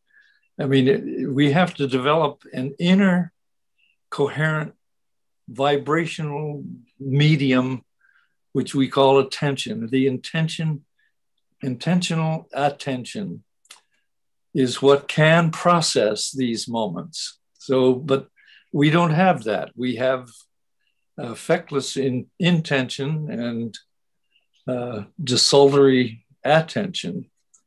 And we're carrying out nature's intention, but we have the onus of having our an attention that agrees with nature's intention. Okay. Very nice. Okay. Wow. So the next part of the program, if Stephen is there, I'm going to be introducing Stephen in a moment. But we're going to do something which is a little different than a paper. So I'm going to go to my screen share, the scary part of screen sharing. Let's see.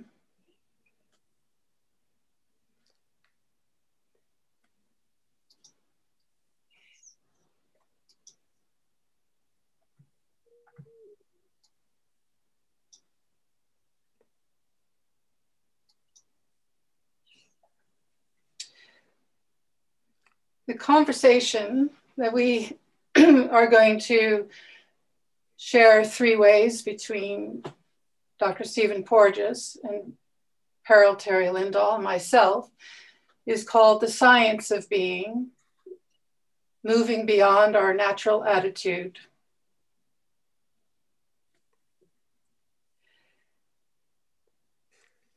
Oh. Dr. Porges came to San Francisco, was it a year and a half ago, with his lovely wife, Sue Carter, to view the exhibition of Terry's gestation, history, and potential of man, of humankind, in San Francisco at the Institute. And if you heard Dr. Porges's keynote address on Wednesday, this will be a repeat of his bio, but I encourage anyone who didn't to look at Wednesday's YouTube channel for the recorded talk, the keynote address. Dr. Porges is a distinguished university scientist at Indiana University and is the founding director of the Traumatic Stress Research Consortium. President of the Society for Psychological Research and Federation of Associations in Behavioral and Brain Sciences, he has authored numerous articles and lectured extensively about the implications of modern science. In 1994, Dr. Porges proposed the polyvagal theory, a theory that links the evolution of the mammalian autonomic nervous system to social behavior and emphasizes the importance of physiological state in the expression of behavioral problems and psychiatric disorders. He is the author of The Polyvagal Theory, Neurophysiological Foundations of Emotions, Attachment, Communication, and Self-Regulation, The Pocket Guide to the Polyvagal Theory, The Transformative Power of Feeling Safe, and he is co-editor of the Clinical Applications of the Polyvagal Theory, The Emergence of Polyvagal Informed Therapies. He is also the creator of a music-based intervention, the Safe and Sound Protocol, which is used widely among therapists to improve spontaneous social engagement, reduce hearing sensitivities, assist language processing, and state regulation. In recent years, the polyvagal perspective has spread beyond the field of trauma to other disciplines. We as a society are in the process of realizing we communicate through our nervous systems as much as our intellects.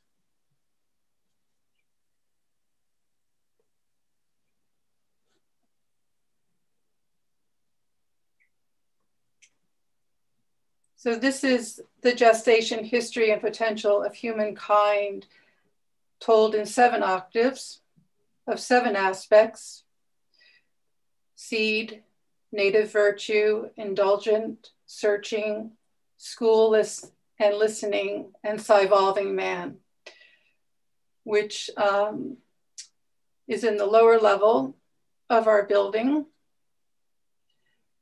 And when Stephen visited, part of this conversation will be, I think, reflecting on how Terry's art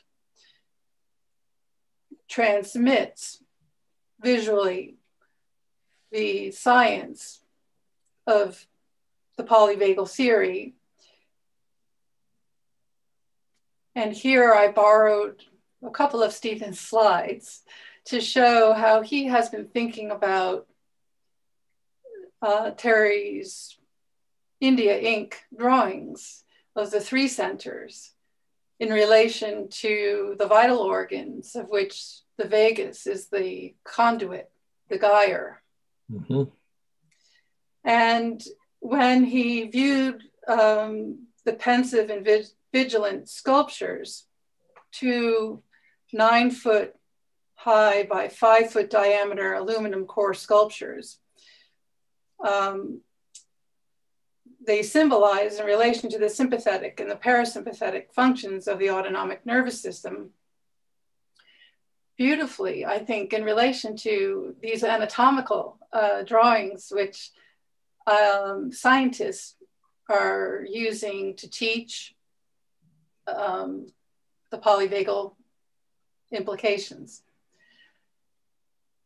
So, Stephen, if I were to ask you to start with the homo hypnon state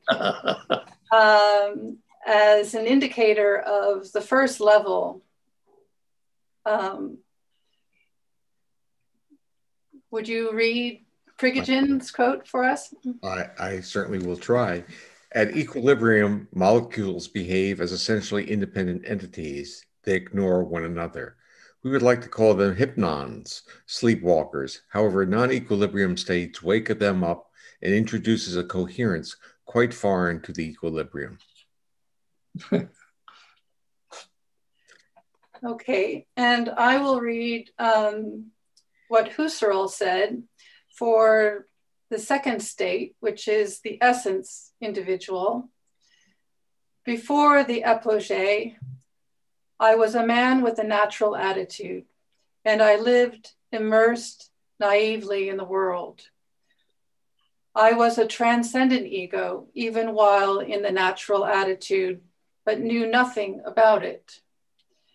In order to become aware of my true being, I needed to execute the phenomenological epogee. And I'll have Terry now read what Rajiv had to say about the third state. The human organism represents a chemical factory planned for the possibility of a very large output. But in the conditions of ordinary life, this factory never reaches the full production possible to it. There is, however, a possibility of increasing the output. For this purpose, it is necessary to create a special kind of artificial shock. An artificial shock means a certain kind of effort made at the moment when an impression enters our consciousness. Now, Terry, I'll have you, if you wouldn't mind, letting our audience know something about the somatic refinement process, which you've illustrated. What? Prigogne's quote in relationship to the food diagram. Mm-hmm. Is there something? So, can we bring the food diagram onto the, or? Do you see it there? I see part of it there, but you need the whole thing to. Well, it's. Bring that on and block out the type. Well, this is the way the slide is prepared. No, just, it needs to be on the center of my screen. because it.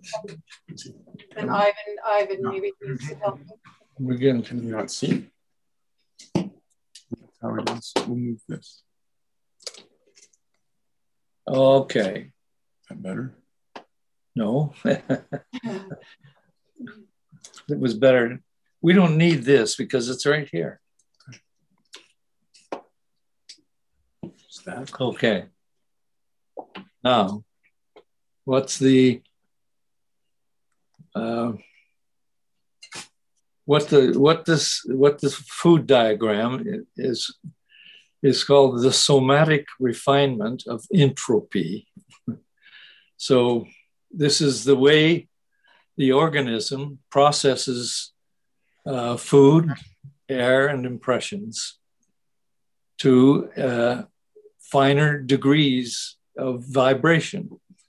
So Gurdjieff adopted a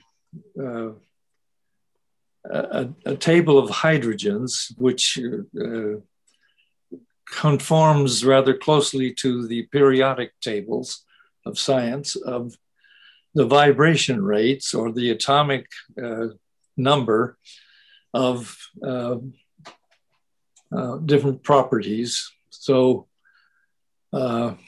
we have the digestion of food, the red line, producing enough energy, enough fine energy to reproduce our organism. And there is enough air to oxygenate the blood and enough impressions to keep us in touch with our sentience. Now, so this automatically, nothing here is up to us. We do this automatically. But what we're interested in order to achieve some of Jennifer Gidley's and Maria's questions is the next diagram. So we talk about a person who addresses the process of self-knowledge and is carrying out the inner development, which comes about when we make this intentional effort at the moment of receiving an impression.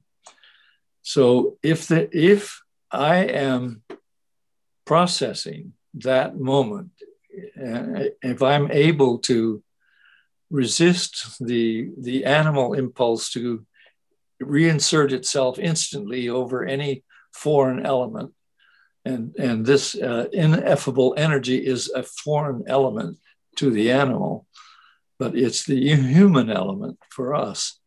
So if we can process this fine energy, then the impressions octave goes to 12, the air octave goes to 12, and the food octave is already at 12.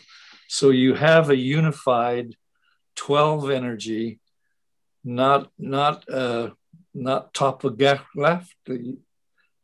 topographically lapping, but individually intercommunication at the same level of vibrations.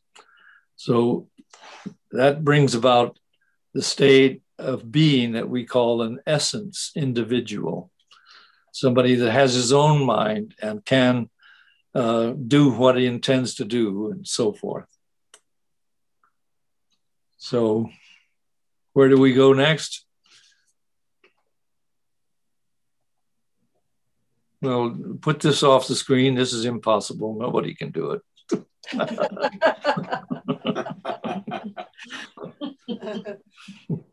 Okay. Homo sapiens.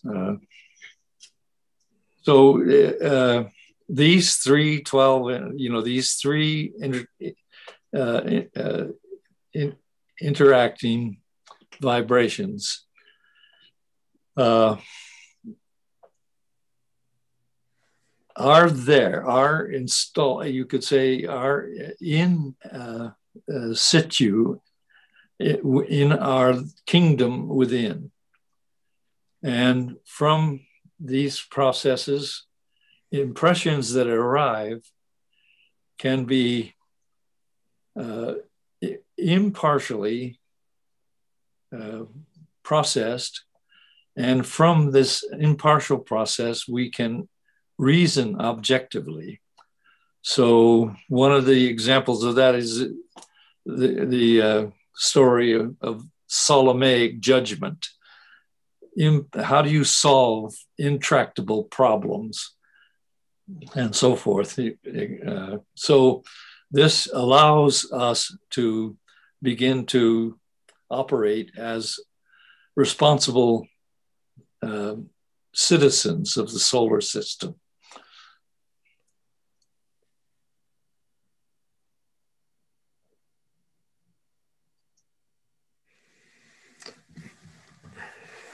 Okay, so I would just like to invite Stephen to have the first response. Well, thank you, Susannah. So the first question or first point I want to make is that everything, I mean, Terry gave a beautiful presentation and it makes a lot of sense, but it's predicated on an assumption. And the assumption that the system functions efficiently so that you can have this cyvolution. Because if the system is, in a sense, under defense or threat, you don't have cyvolution, you have dissolution of your exactly. No. So, and this is, so you have a wonderful model, including when you start talking about the efficiency of metabolism, the efficiency of energy transfer. Right. That's all mediated by a system that can maintain a homeostatic state. And that's also a metaphor, really saying it can efficiently process and translate that energy. But if you put the system under stress and well-defined under threat, the parameters are going to change greatly. And you start deconstructing or decomposing or devolutioning. You start getting more primitive people. So that's why the evolution of consciousness, the evolution of society has not been linear, because there have been these disruptions. Totally. All survival oriented. And when we talk, and this actually goes back to the first talk really was all about, in a sense, logic thinking and formal processing. How do we structure our educational system? Right. The underlying foundation is we make it safe for the individual. We keep the body from having to use its resources to defend. And then we get into actually everything that Terry talked about, which is this efficient way of translating energy into consciousness or thought process. But I think as a society, we've really screwed up. And whether we utilize metaphors like religion as our narrative of excuse, we have to understand what they were used for. There's a functionality to it. And that functionality is not towards individualization, creativity, self-regulation. It's all about which is a devolution and not an evolution. Right. That's the lie. Well, I'm still saying we're propagating a lie. Excuse my jocular-nation. I couldn't agree more with you.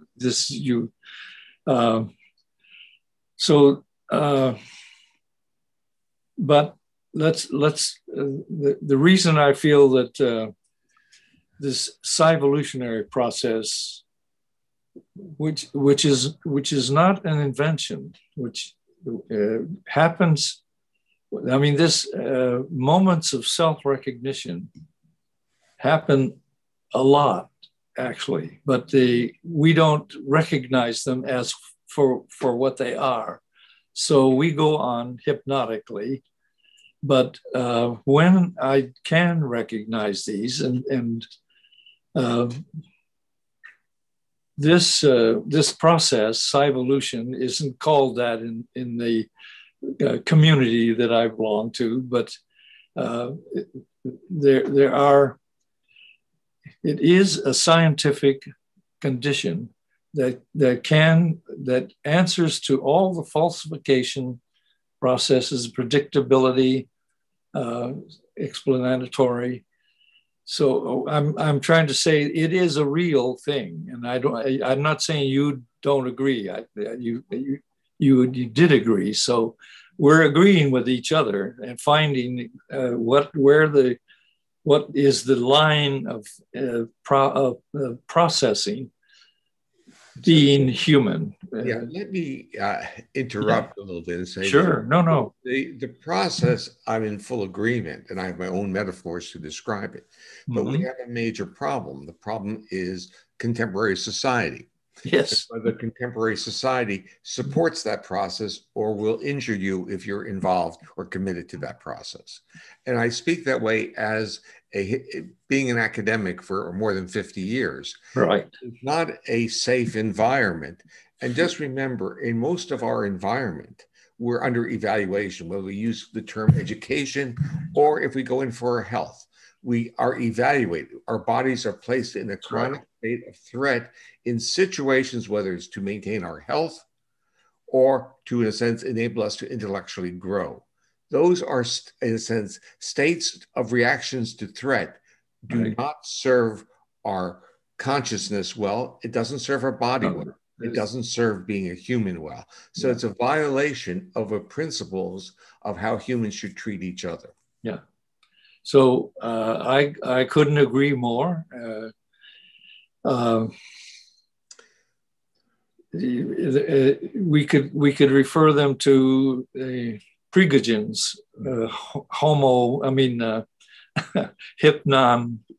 hypnotic life processes where the reptile disagrees with the mammal and the mammal disagrees with the reptile, and they both disagree with what the rational is telling them, and they're under stress constantly, and nothing is possible. No receipt of this finer energy is possible in these conditions. I couldn't agree more. And to support, if this is my solution to it, because we have to start a school of a college of humanology that is teaching this to people that are interested. When you go to college, you pull out the syllabus or whatever it is, and you select, I want to go to the College of Humanology. And you go, you attend class and so forth, and this process is taught. So if we teach enough people on that level that could then begin to pursue their careers in education or whatever. Well, I'm going to agree with you, but I'm going to, in a sense, kind of retune what you're saying. Good. The problem, when we use the word teach, immediately we go into a cognitive model of mental exercises. And I think what you're really saying, if you want to be a human being, you have to understand your underlying physiological state, which translates into the world of having feelings, being embodied. That's right. Because the educational process is a process of disembodiment, rejecting the feedback from our body that's giving us information. And that's why we get all these so-called psychosomatic illnesses, but they're not psychosomatic. It's our nervous system telling us we're not supporting it. Exactly. So this Psyvolution says, over a number, we're talking about a way to live here. We're not talking a quick, seminar that cures everything. But I learned to live more attentively. Now, the way to do that is by adopting aims, sincerely adopting an aim to, let's say, I'll count 3 once every 30 minutes. You see, so then this Gurdjieff way is called the way of failure. because you will find you can't do that. And you'll see, when that happens enough, there begins to be something inside that recognizes that I can't. And then there's a whole processes of how you increase the vibration rate of this inner sense. But the process is that that when somebody speaks to me, friendly or not, my reptile immediately decides what's going on there. And then the mammal tries to say, oh, well, and very little rational process comes in there. But if the intellect is vibrating at the rate of the reptile and the mammal, then you can set up the situation where the vibrations of the reptile are received in the inner system, and you have to bear. You see, does this reptile agree with the mammal, agree with the rational? And this inner energy is operating at a speed that it can include all those. So that's what 12 energies speak about, is the ability to let the reptile and the rational influence each other. So that's what I hope for. Well, I'm going to change the language and carry the same underlying metaphor. You're basically exercising feedback systems in your body, and you're honoring what the body, the receptors, the efferents, as you call them, of the body, and not rejecting them. And our society is about rejecting bodily feelings so that we can free our cognitive functions from their responsibility or their influence from the body. The other point that's very relevant to what you were saying is this concept of neuroception, which is a term I developed because I didn't want it to have a level of perception or cognitive awareness. We respond to cues in the environment. Some of the cues are threatening and some are cues of safety. But the reptilian and older systems that we share, we all respond to threat. But what's unique to mammals is that they reflexively, outside of awareness and outside of consciousness, respond to cues of safety. Homo hypnons. Yeah. When we do that, hypnons, not homo. Right. When we do that, we create accessibility.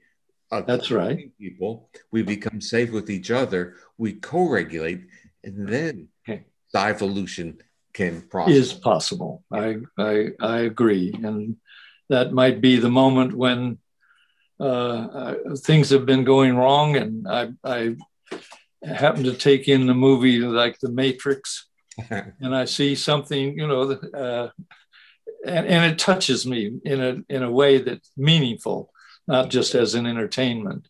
Yeah. Or I read a poem by Thomas Hardy, or even Jesus wrote some fairly beautiful poems, and the information he gives, I think one of the things he said was, you can't pour new wine in old bottles, right? You see, that's, it's too bad that Christianity doesn't know that. but go ahead. Okay, I was going to say that the adaptive nervous system model it doesn't like violation of expectancy. It gravitates to what it can predict. So putting old wine in new bottles is this notion of predictability, and this notion of going back to that quote by Porges that I wrote, the disruption to that system is critical for the system to reorganize and change its level of energy or but the nervous system has another, in a sense, protective mechanism in saying that violation of expectancy is potentially threatening. And that But it says also the basis of humor. If you watch a baby, yes. It's a violation of expectancy within a safe environment with the mother. So what we already know is what's part of the curriculum for your new college. It's violation of expectancy all the time within a safe environment. There are no wrong answers. Well put. Within the spectrum of what Terry was saying earlier is the Gnostic research and the empirical research, where we are today in a very pragmatic way. Everything that your research, Stephen, has brought, we recognize is not necessarily self-evident to individuals. So if we're, for instance, going to make a recommendation to UNESCO at this point and say we need to upgrade how higher normative levels of learning can be obtained. Mm-hmm. The lecture that you gave on Wednesday is the 101 course of Humanology. Mm-hmm. That's right. That would be offered as an adjunct to all the humanities, as you pointed to the overlapping areas of the transdisciplinarity that's naturally involved with what I referred to, and you have as well, the scaffold of what polyvagal theory brings us.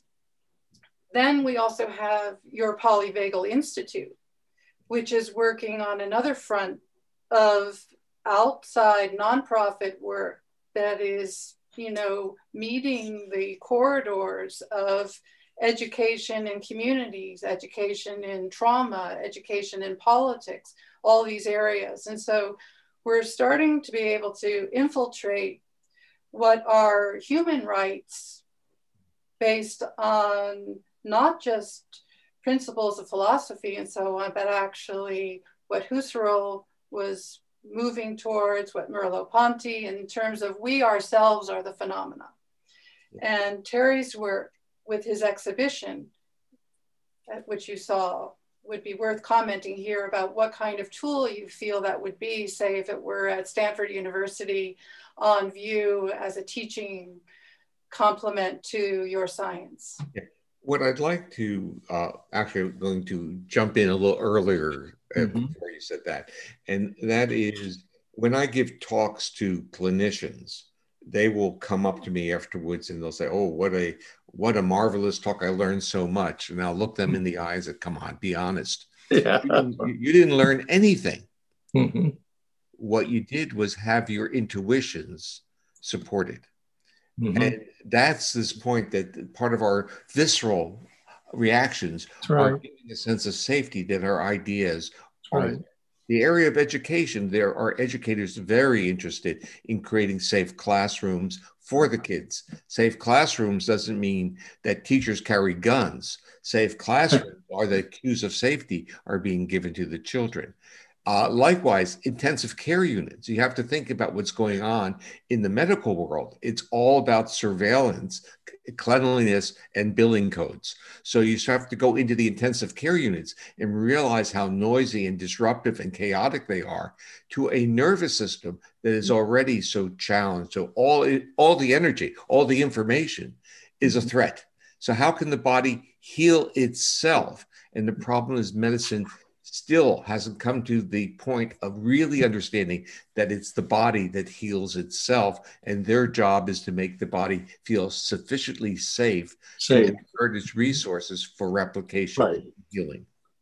That's medicine, but medicine, you see what is destroying the possibility that you're offering is the fact that this reptile is in a room with 20 other reptiles, and you know what? Right. No one's there to enable it to be a mammal. No one's there to give it the cues. Oh, give up your vigilance, give up your defenses. I'm there for you. No. But you see, this is why I'm saying that it must be a 500-year project or something. We've been on this earth for what was it, a billion years, something like that. But Terry, if you realize, if you think of that, let's say those pathways and the diversions from the pathways of, let's say, Cyvolution, the pathways have been very consistent. They're about leadership that wants power and acquisition, and not about leadership that wants connection. That's not Cyvolution, though. It's not allowing Cyvolution, is what I'm saying. That's right. What doesn't allow it. Yes. Yeah. But it's giving us that information. So it's not like we don't know what needs to happen. You talk to people, if as you talk to them and say, look, I really would like a safe world, and they'll say to you, then the people will be lazy. They won't do anything. And I'm saying you want a safe world that encourages boldness. And the only hope we have is that our religious, we are religious animals. And religion is not an added on. Religion let's change that. So you're going to have to clarify. Do you mean spiritual or do you mean religious? Say it again. Do you mean that we're a spiritual species? No, we're not spiritual. There's no such thing as spirituality. Everything that vibrates. It's got mass. There's nothing. Just we have to eliminate these words, spiritual. So we are mechanisms refining energy. So we can create a safer place of that point. That for sure. We can say that our interpretation of those vibrations. But how will it get down? You see, what I'm talking about is promoting a program that will teach people that can teach the program. And how did quadruped become biped? It's on that scale. Well, and also when we start talking about laterality and shared responsibility and specialization of all that comes, excuse me, I'm saying all that comes when I have a coherent conscience. I don't have to put any values on it. Nothing that anybody's ever thought of matters. The conscience will guide my actions. And I'm sure it'll come out very much like we have moments when we recognize the values, but so Terry, what I've been working on is, in my understanding of evolution and how I use it, I see it as pushing. It's a journey towards sociality, which is a journey towards connectedness. Now, what does that lead to? It can be the foundation of a Cyvolution. It is not Cyvolution. Yeah, no, exactly. Because the safety and accessibility. Right. What evolved is 3 disparate internecine information processors. And what Cyvolution brings an intercommunication. Yeah. That, I would give you one more a tool to use within that, and say, there are 3 sources of information, but the Homo sapien has actually this circuit that enables those, basically places them into a hierarchical system. The system functions hierarchically when safe. When not safe, this falls apart. But when safe, you have the hierarchy, which exploits the best of all 3. We have to eliminate hierarchy between these information processors. It's a terminology, because I think you're misinterpreting. I'm not saying it depresses or suppresses. I'm saying it coordinates. So it exploits to the best these other systems without allowing them. I'm going to use the word allow. Of those systems to go into defensive states. Because once they're in defensive states, then the energy gets dissipated and Exactly. So we'll put up our College of Humanology and the person will get their syllabus, and how many will sign up? Well, where do we begin, in other words? Well, think about this for a moment. Yep. Think about the syllabus as having basically foundations, and the initial foundation Absolutely, is absolutely. totally experiential. So the person becomes re-embodied, and with the gift of re-embodiment, where do you go with that? And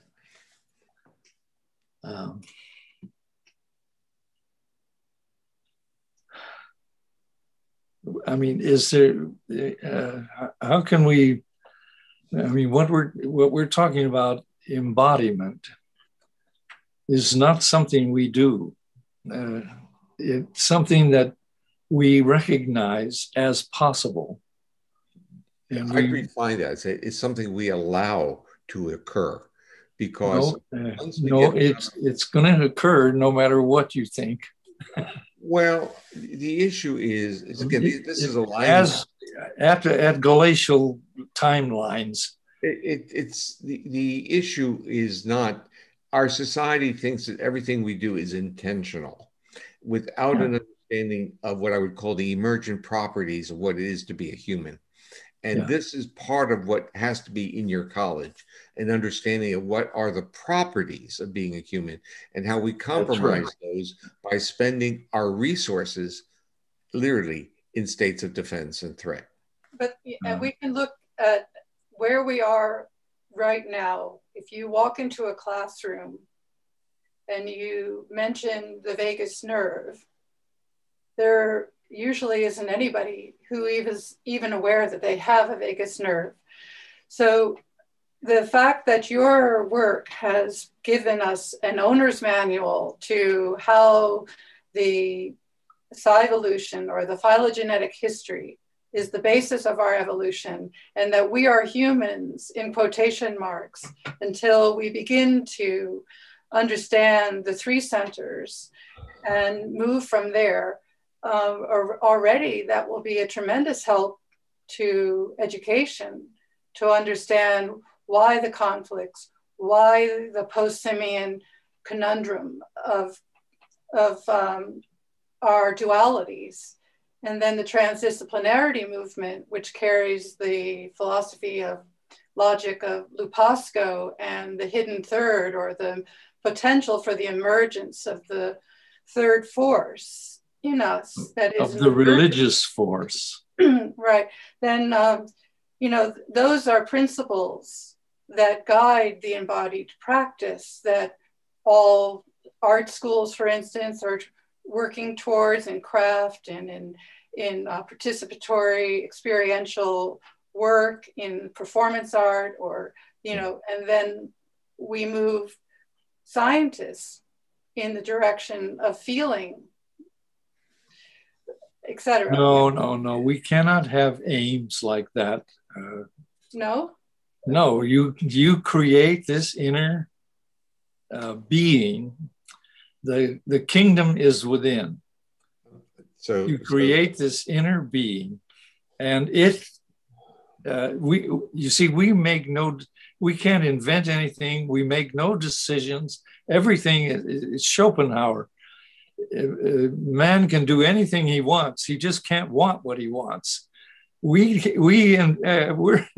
in the position to process and not to invent, or so. How to allow exactly this inner process that can include more and do better. But I just want to say, we need your work is essential foundation to everything that I'm talking about. I would say, through your work, you produce candidates for Psyvolution. Is that too? Well, what I would say is, what I've learned from my work is that the core of humanity is lovely. The issue is, how do we allow the core to be expressed? That we are so concerned with the wrappers, the defensive shields around us, that we don't allow the core to be expressed. I use the word don't allow, and I have to be careful. Yeah. Because people listening will think that it's an intention. But what you're saying is exactly what I'm saying. Yeah. Right. So there's a lot of room to work together on this process. I'm delighted myself. Well, thank you, Terry. And I'm learning. And thank you, Susannah, for bringing me into this unusual family. Yeah, yeah. Thank you all so much. So hope to see you soon. Yes, I do. Yeah.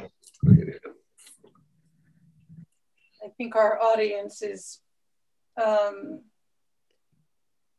mostly speaking Spanish, so unfortunately I'm not able to translate the comments that I see. They're not questions, but I think they're all supportive of the effort of trying to come to something where education itself can now begin to adapt and recognize the contemporary understanding of our conflictedness as defense machines, or as, the way we still feel a great need to protect ourselves rather than become expansive and bold and creative in our environments of learning, so forth. So, Maria, I see you waving your hand. On the chat, there are people saying that they are very much inclined to study what you two have proposed these days. And of course, that will take some time to integrate and then to see how it operates within themselves. And also the second step, how they can be transferred to their areas of activities. And I think this is very, very good. So they will need more resources and also dialogue and to see what it's all about. Right. Another point is that that was raised in the chat. It's to Dr. Porges saying that isn't there possible that sometimes in a very unsafe situation, because of the need of salvation, it's necessary an integration of that happens, an integration because of the stress and because of the challenge of the situation was so great that because of unsafety, you have to find a new stage of being safe. Is it possible that it may occur? Well, let's be very careful about describing this, because the answer is yes, but there are basically few people who can do this.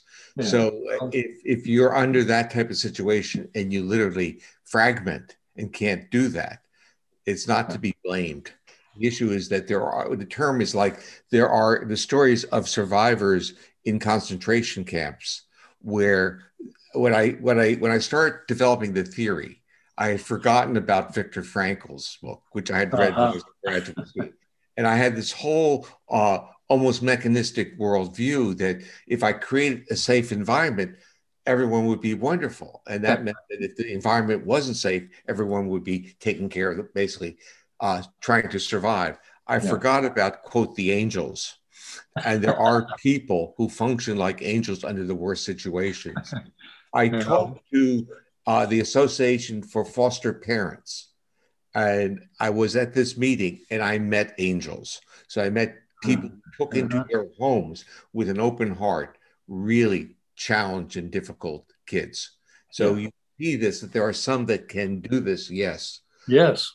But it doesn't mean that I can do it. Some people are really decent mammals. Yeah. I think it's really remarkable about the compassion and benevolence and generosity that's within our species. And we have to celebrate that more than we do the acquisition of stuff. More money, more grants, bigger houses. We have to really, in our culture, realize that the generosity of being a human being is beneficial to one who's even being generous. You get a lot back. You redefine who you are. It makes you feel better. On that glorious note, I'm gonna... Susannah, there are a few remarks that still refer to Jennifer that I would like to point out here. Joseph would like, is interested in carrying on with Jennifer a dialogue about Lupasco's concept of consciousness. And I think that is we can forward this his interest to Susannah also. There were to ask about the strategies Jennifer proposes to students to recognize their own voice and listen to their own voice before they are able to interact with others and the voices of others. So they were interested in understanding a little bit how she deals with this problem. This is Adamo. And there's another person. Well, Maria, let's address this one, voice. Yes. You have to have your own voice, but you have 3 different internecine voices all the time, automatically. You can't talk like that. You have to talk about the processes by which I could have a voice. Okay, so that's my answer to that. There is a prior integration to be done. Yes. Let me jump on that one. Yeah. In the mental health field, they talk about parts, and this is exactly right. But if you take the parts and put them within the polyvagal theory, you have a part that's integrated and socially interactive. You have a part that's basically threatened and aggressive or fleeing all the time, and you have a part that is shutting down and withdrawn. So you have these different parts that represent the physiological scripts of our ancestors, of our vestigial ancestors. But they come out and people use the term working with their parts. So Terry, the voices are the parts within the mental health world. Yes, we'll use that metaphor, sure. Agreed. Also, Sylvia also from Brazil in the chat, she would like very much to know if Jennifer has examples of projects that she is developing and where she can access these projects that she is developing. And can I answer that? Could I answer that? Yes. In the chat, I have put Jennifer Gidley's website and her email, and anyone can write to her directly. I have also put the Entropy Institute website and the Polyvagal Institute website so that this dialogue can continue directly to the speakers. Wonderful, wonderful. And there is one more question that is Victoria placed, which is she would like to know, it's also direct to Jennifer, but it's good that all the audience can hear it. She's trying to know how to create strategies to improve the exercise of voice in schools, because it's not only that you have to have a methodology for that, but you have to have specific strategies. Absolutely. And how do you constitute, and even to implement Terry's Humanology, it's not only the content that you have to transpire, but you have to have specific strategies. And I think that we lack these strategies in the transdisciplinary work in general, because you have the epistemology, you have the methodology, and you have a lot of content, but we lack strategies, specifically because these this is a kind of knowledge that applies not only to schools, which have a certain realm, a certain way of dealing with education. But if you go to an enterprise, if you go to a hospital, if you go to a doctor environment, the strategy has to be different. Yes. And so this is a very important issue also to deal. So our institute in San Francisco is prepared to work on the program initiative, of which we've already developed a certain degree of how we think it might go. We obviously need to speak to deans of universities who run humanities departments to ask them how the software of the present hardware could be adapting to Stephen's research that indicates that we actually carry a human right, a human obligation towards bringing this information. And of course, as Stephen, as you've always indicated in your Faces of Shiva, we can recommend, we'd like to require, but we can recommend for those who are willing to, see their onus, see their obligation to begin some pilot programs. We can offer a course. Let me jump on. I think Terry's going the same place. You can't push this on anyone. If you do that, it won't work. They have to want this. They have to come to you once they know it's there, and that's how it will grow. Yeah. Right. So we're there, and you're there, and we're hoping that things, World Congress like this can begin to help us shape what people are asking for, but what people very much would like to see as a change within these major institutions. Small schools, like art schools, for instance, are struggling against the big technology companies to stay alive. And yet we've had a very integrated kind of program where there's flexibility around boundaries of teaching. Well, let's see if we can't find a way to approach the universities. That's way I feel we have to begin. Have to teach the teachers that can teach, but it's through offering, not, how do we put it? We love to learn, but we hate to be taught. So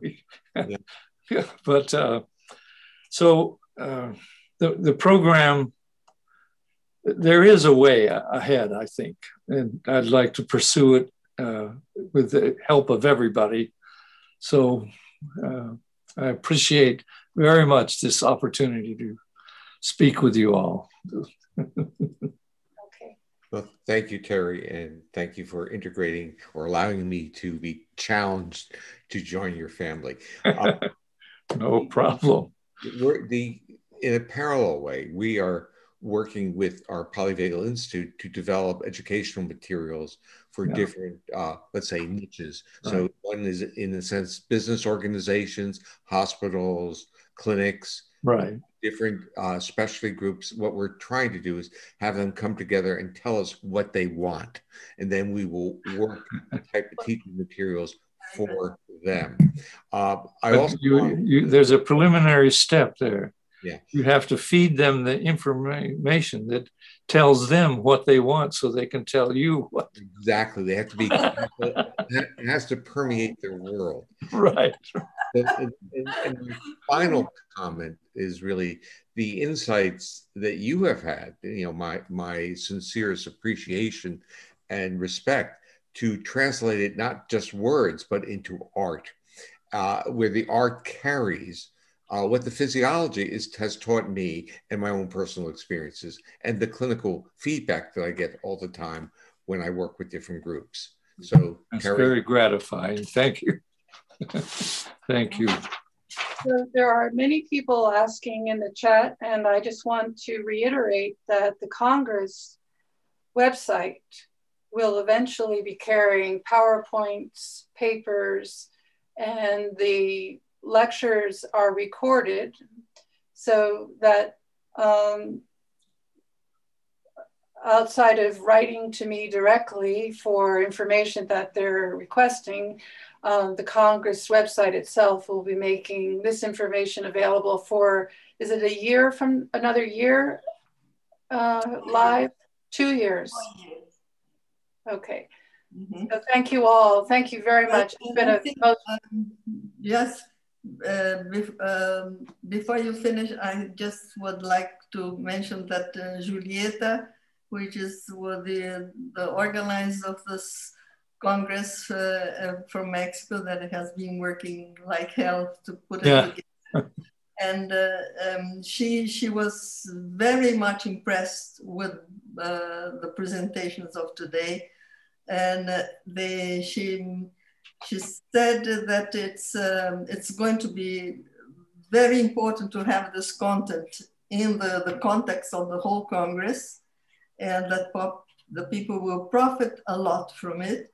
And so she would wholeheartedly thank you and Jennifer, you both and Jennifer, for this contribution. And she understands English very well, she understands French very well, and she understands Portuguese very well, but she has a little bit of difficulty in speaking it. Yeah, I see. Yeah. Followed it attentively, and she sent me many messages saying how wonderful, how great, I love it. But we have to go on, you know, we have to see it again, we have to go over this material again. So she's very Julieta, I look forward to it. Julieta, we hope in 1 year we will all be able to come to Mexico City and give you a big hug. And if we could go across the street and have a glass of tequila, we would do that right now. Fine. So. Very good. Thank you so much, Maria. Thank you. Bye-bye. Yeah, and thank you, Susannah. You're very welcome. And have a good weekend, everyone.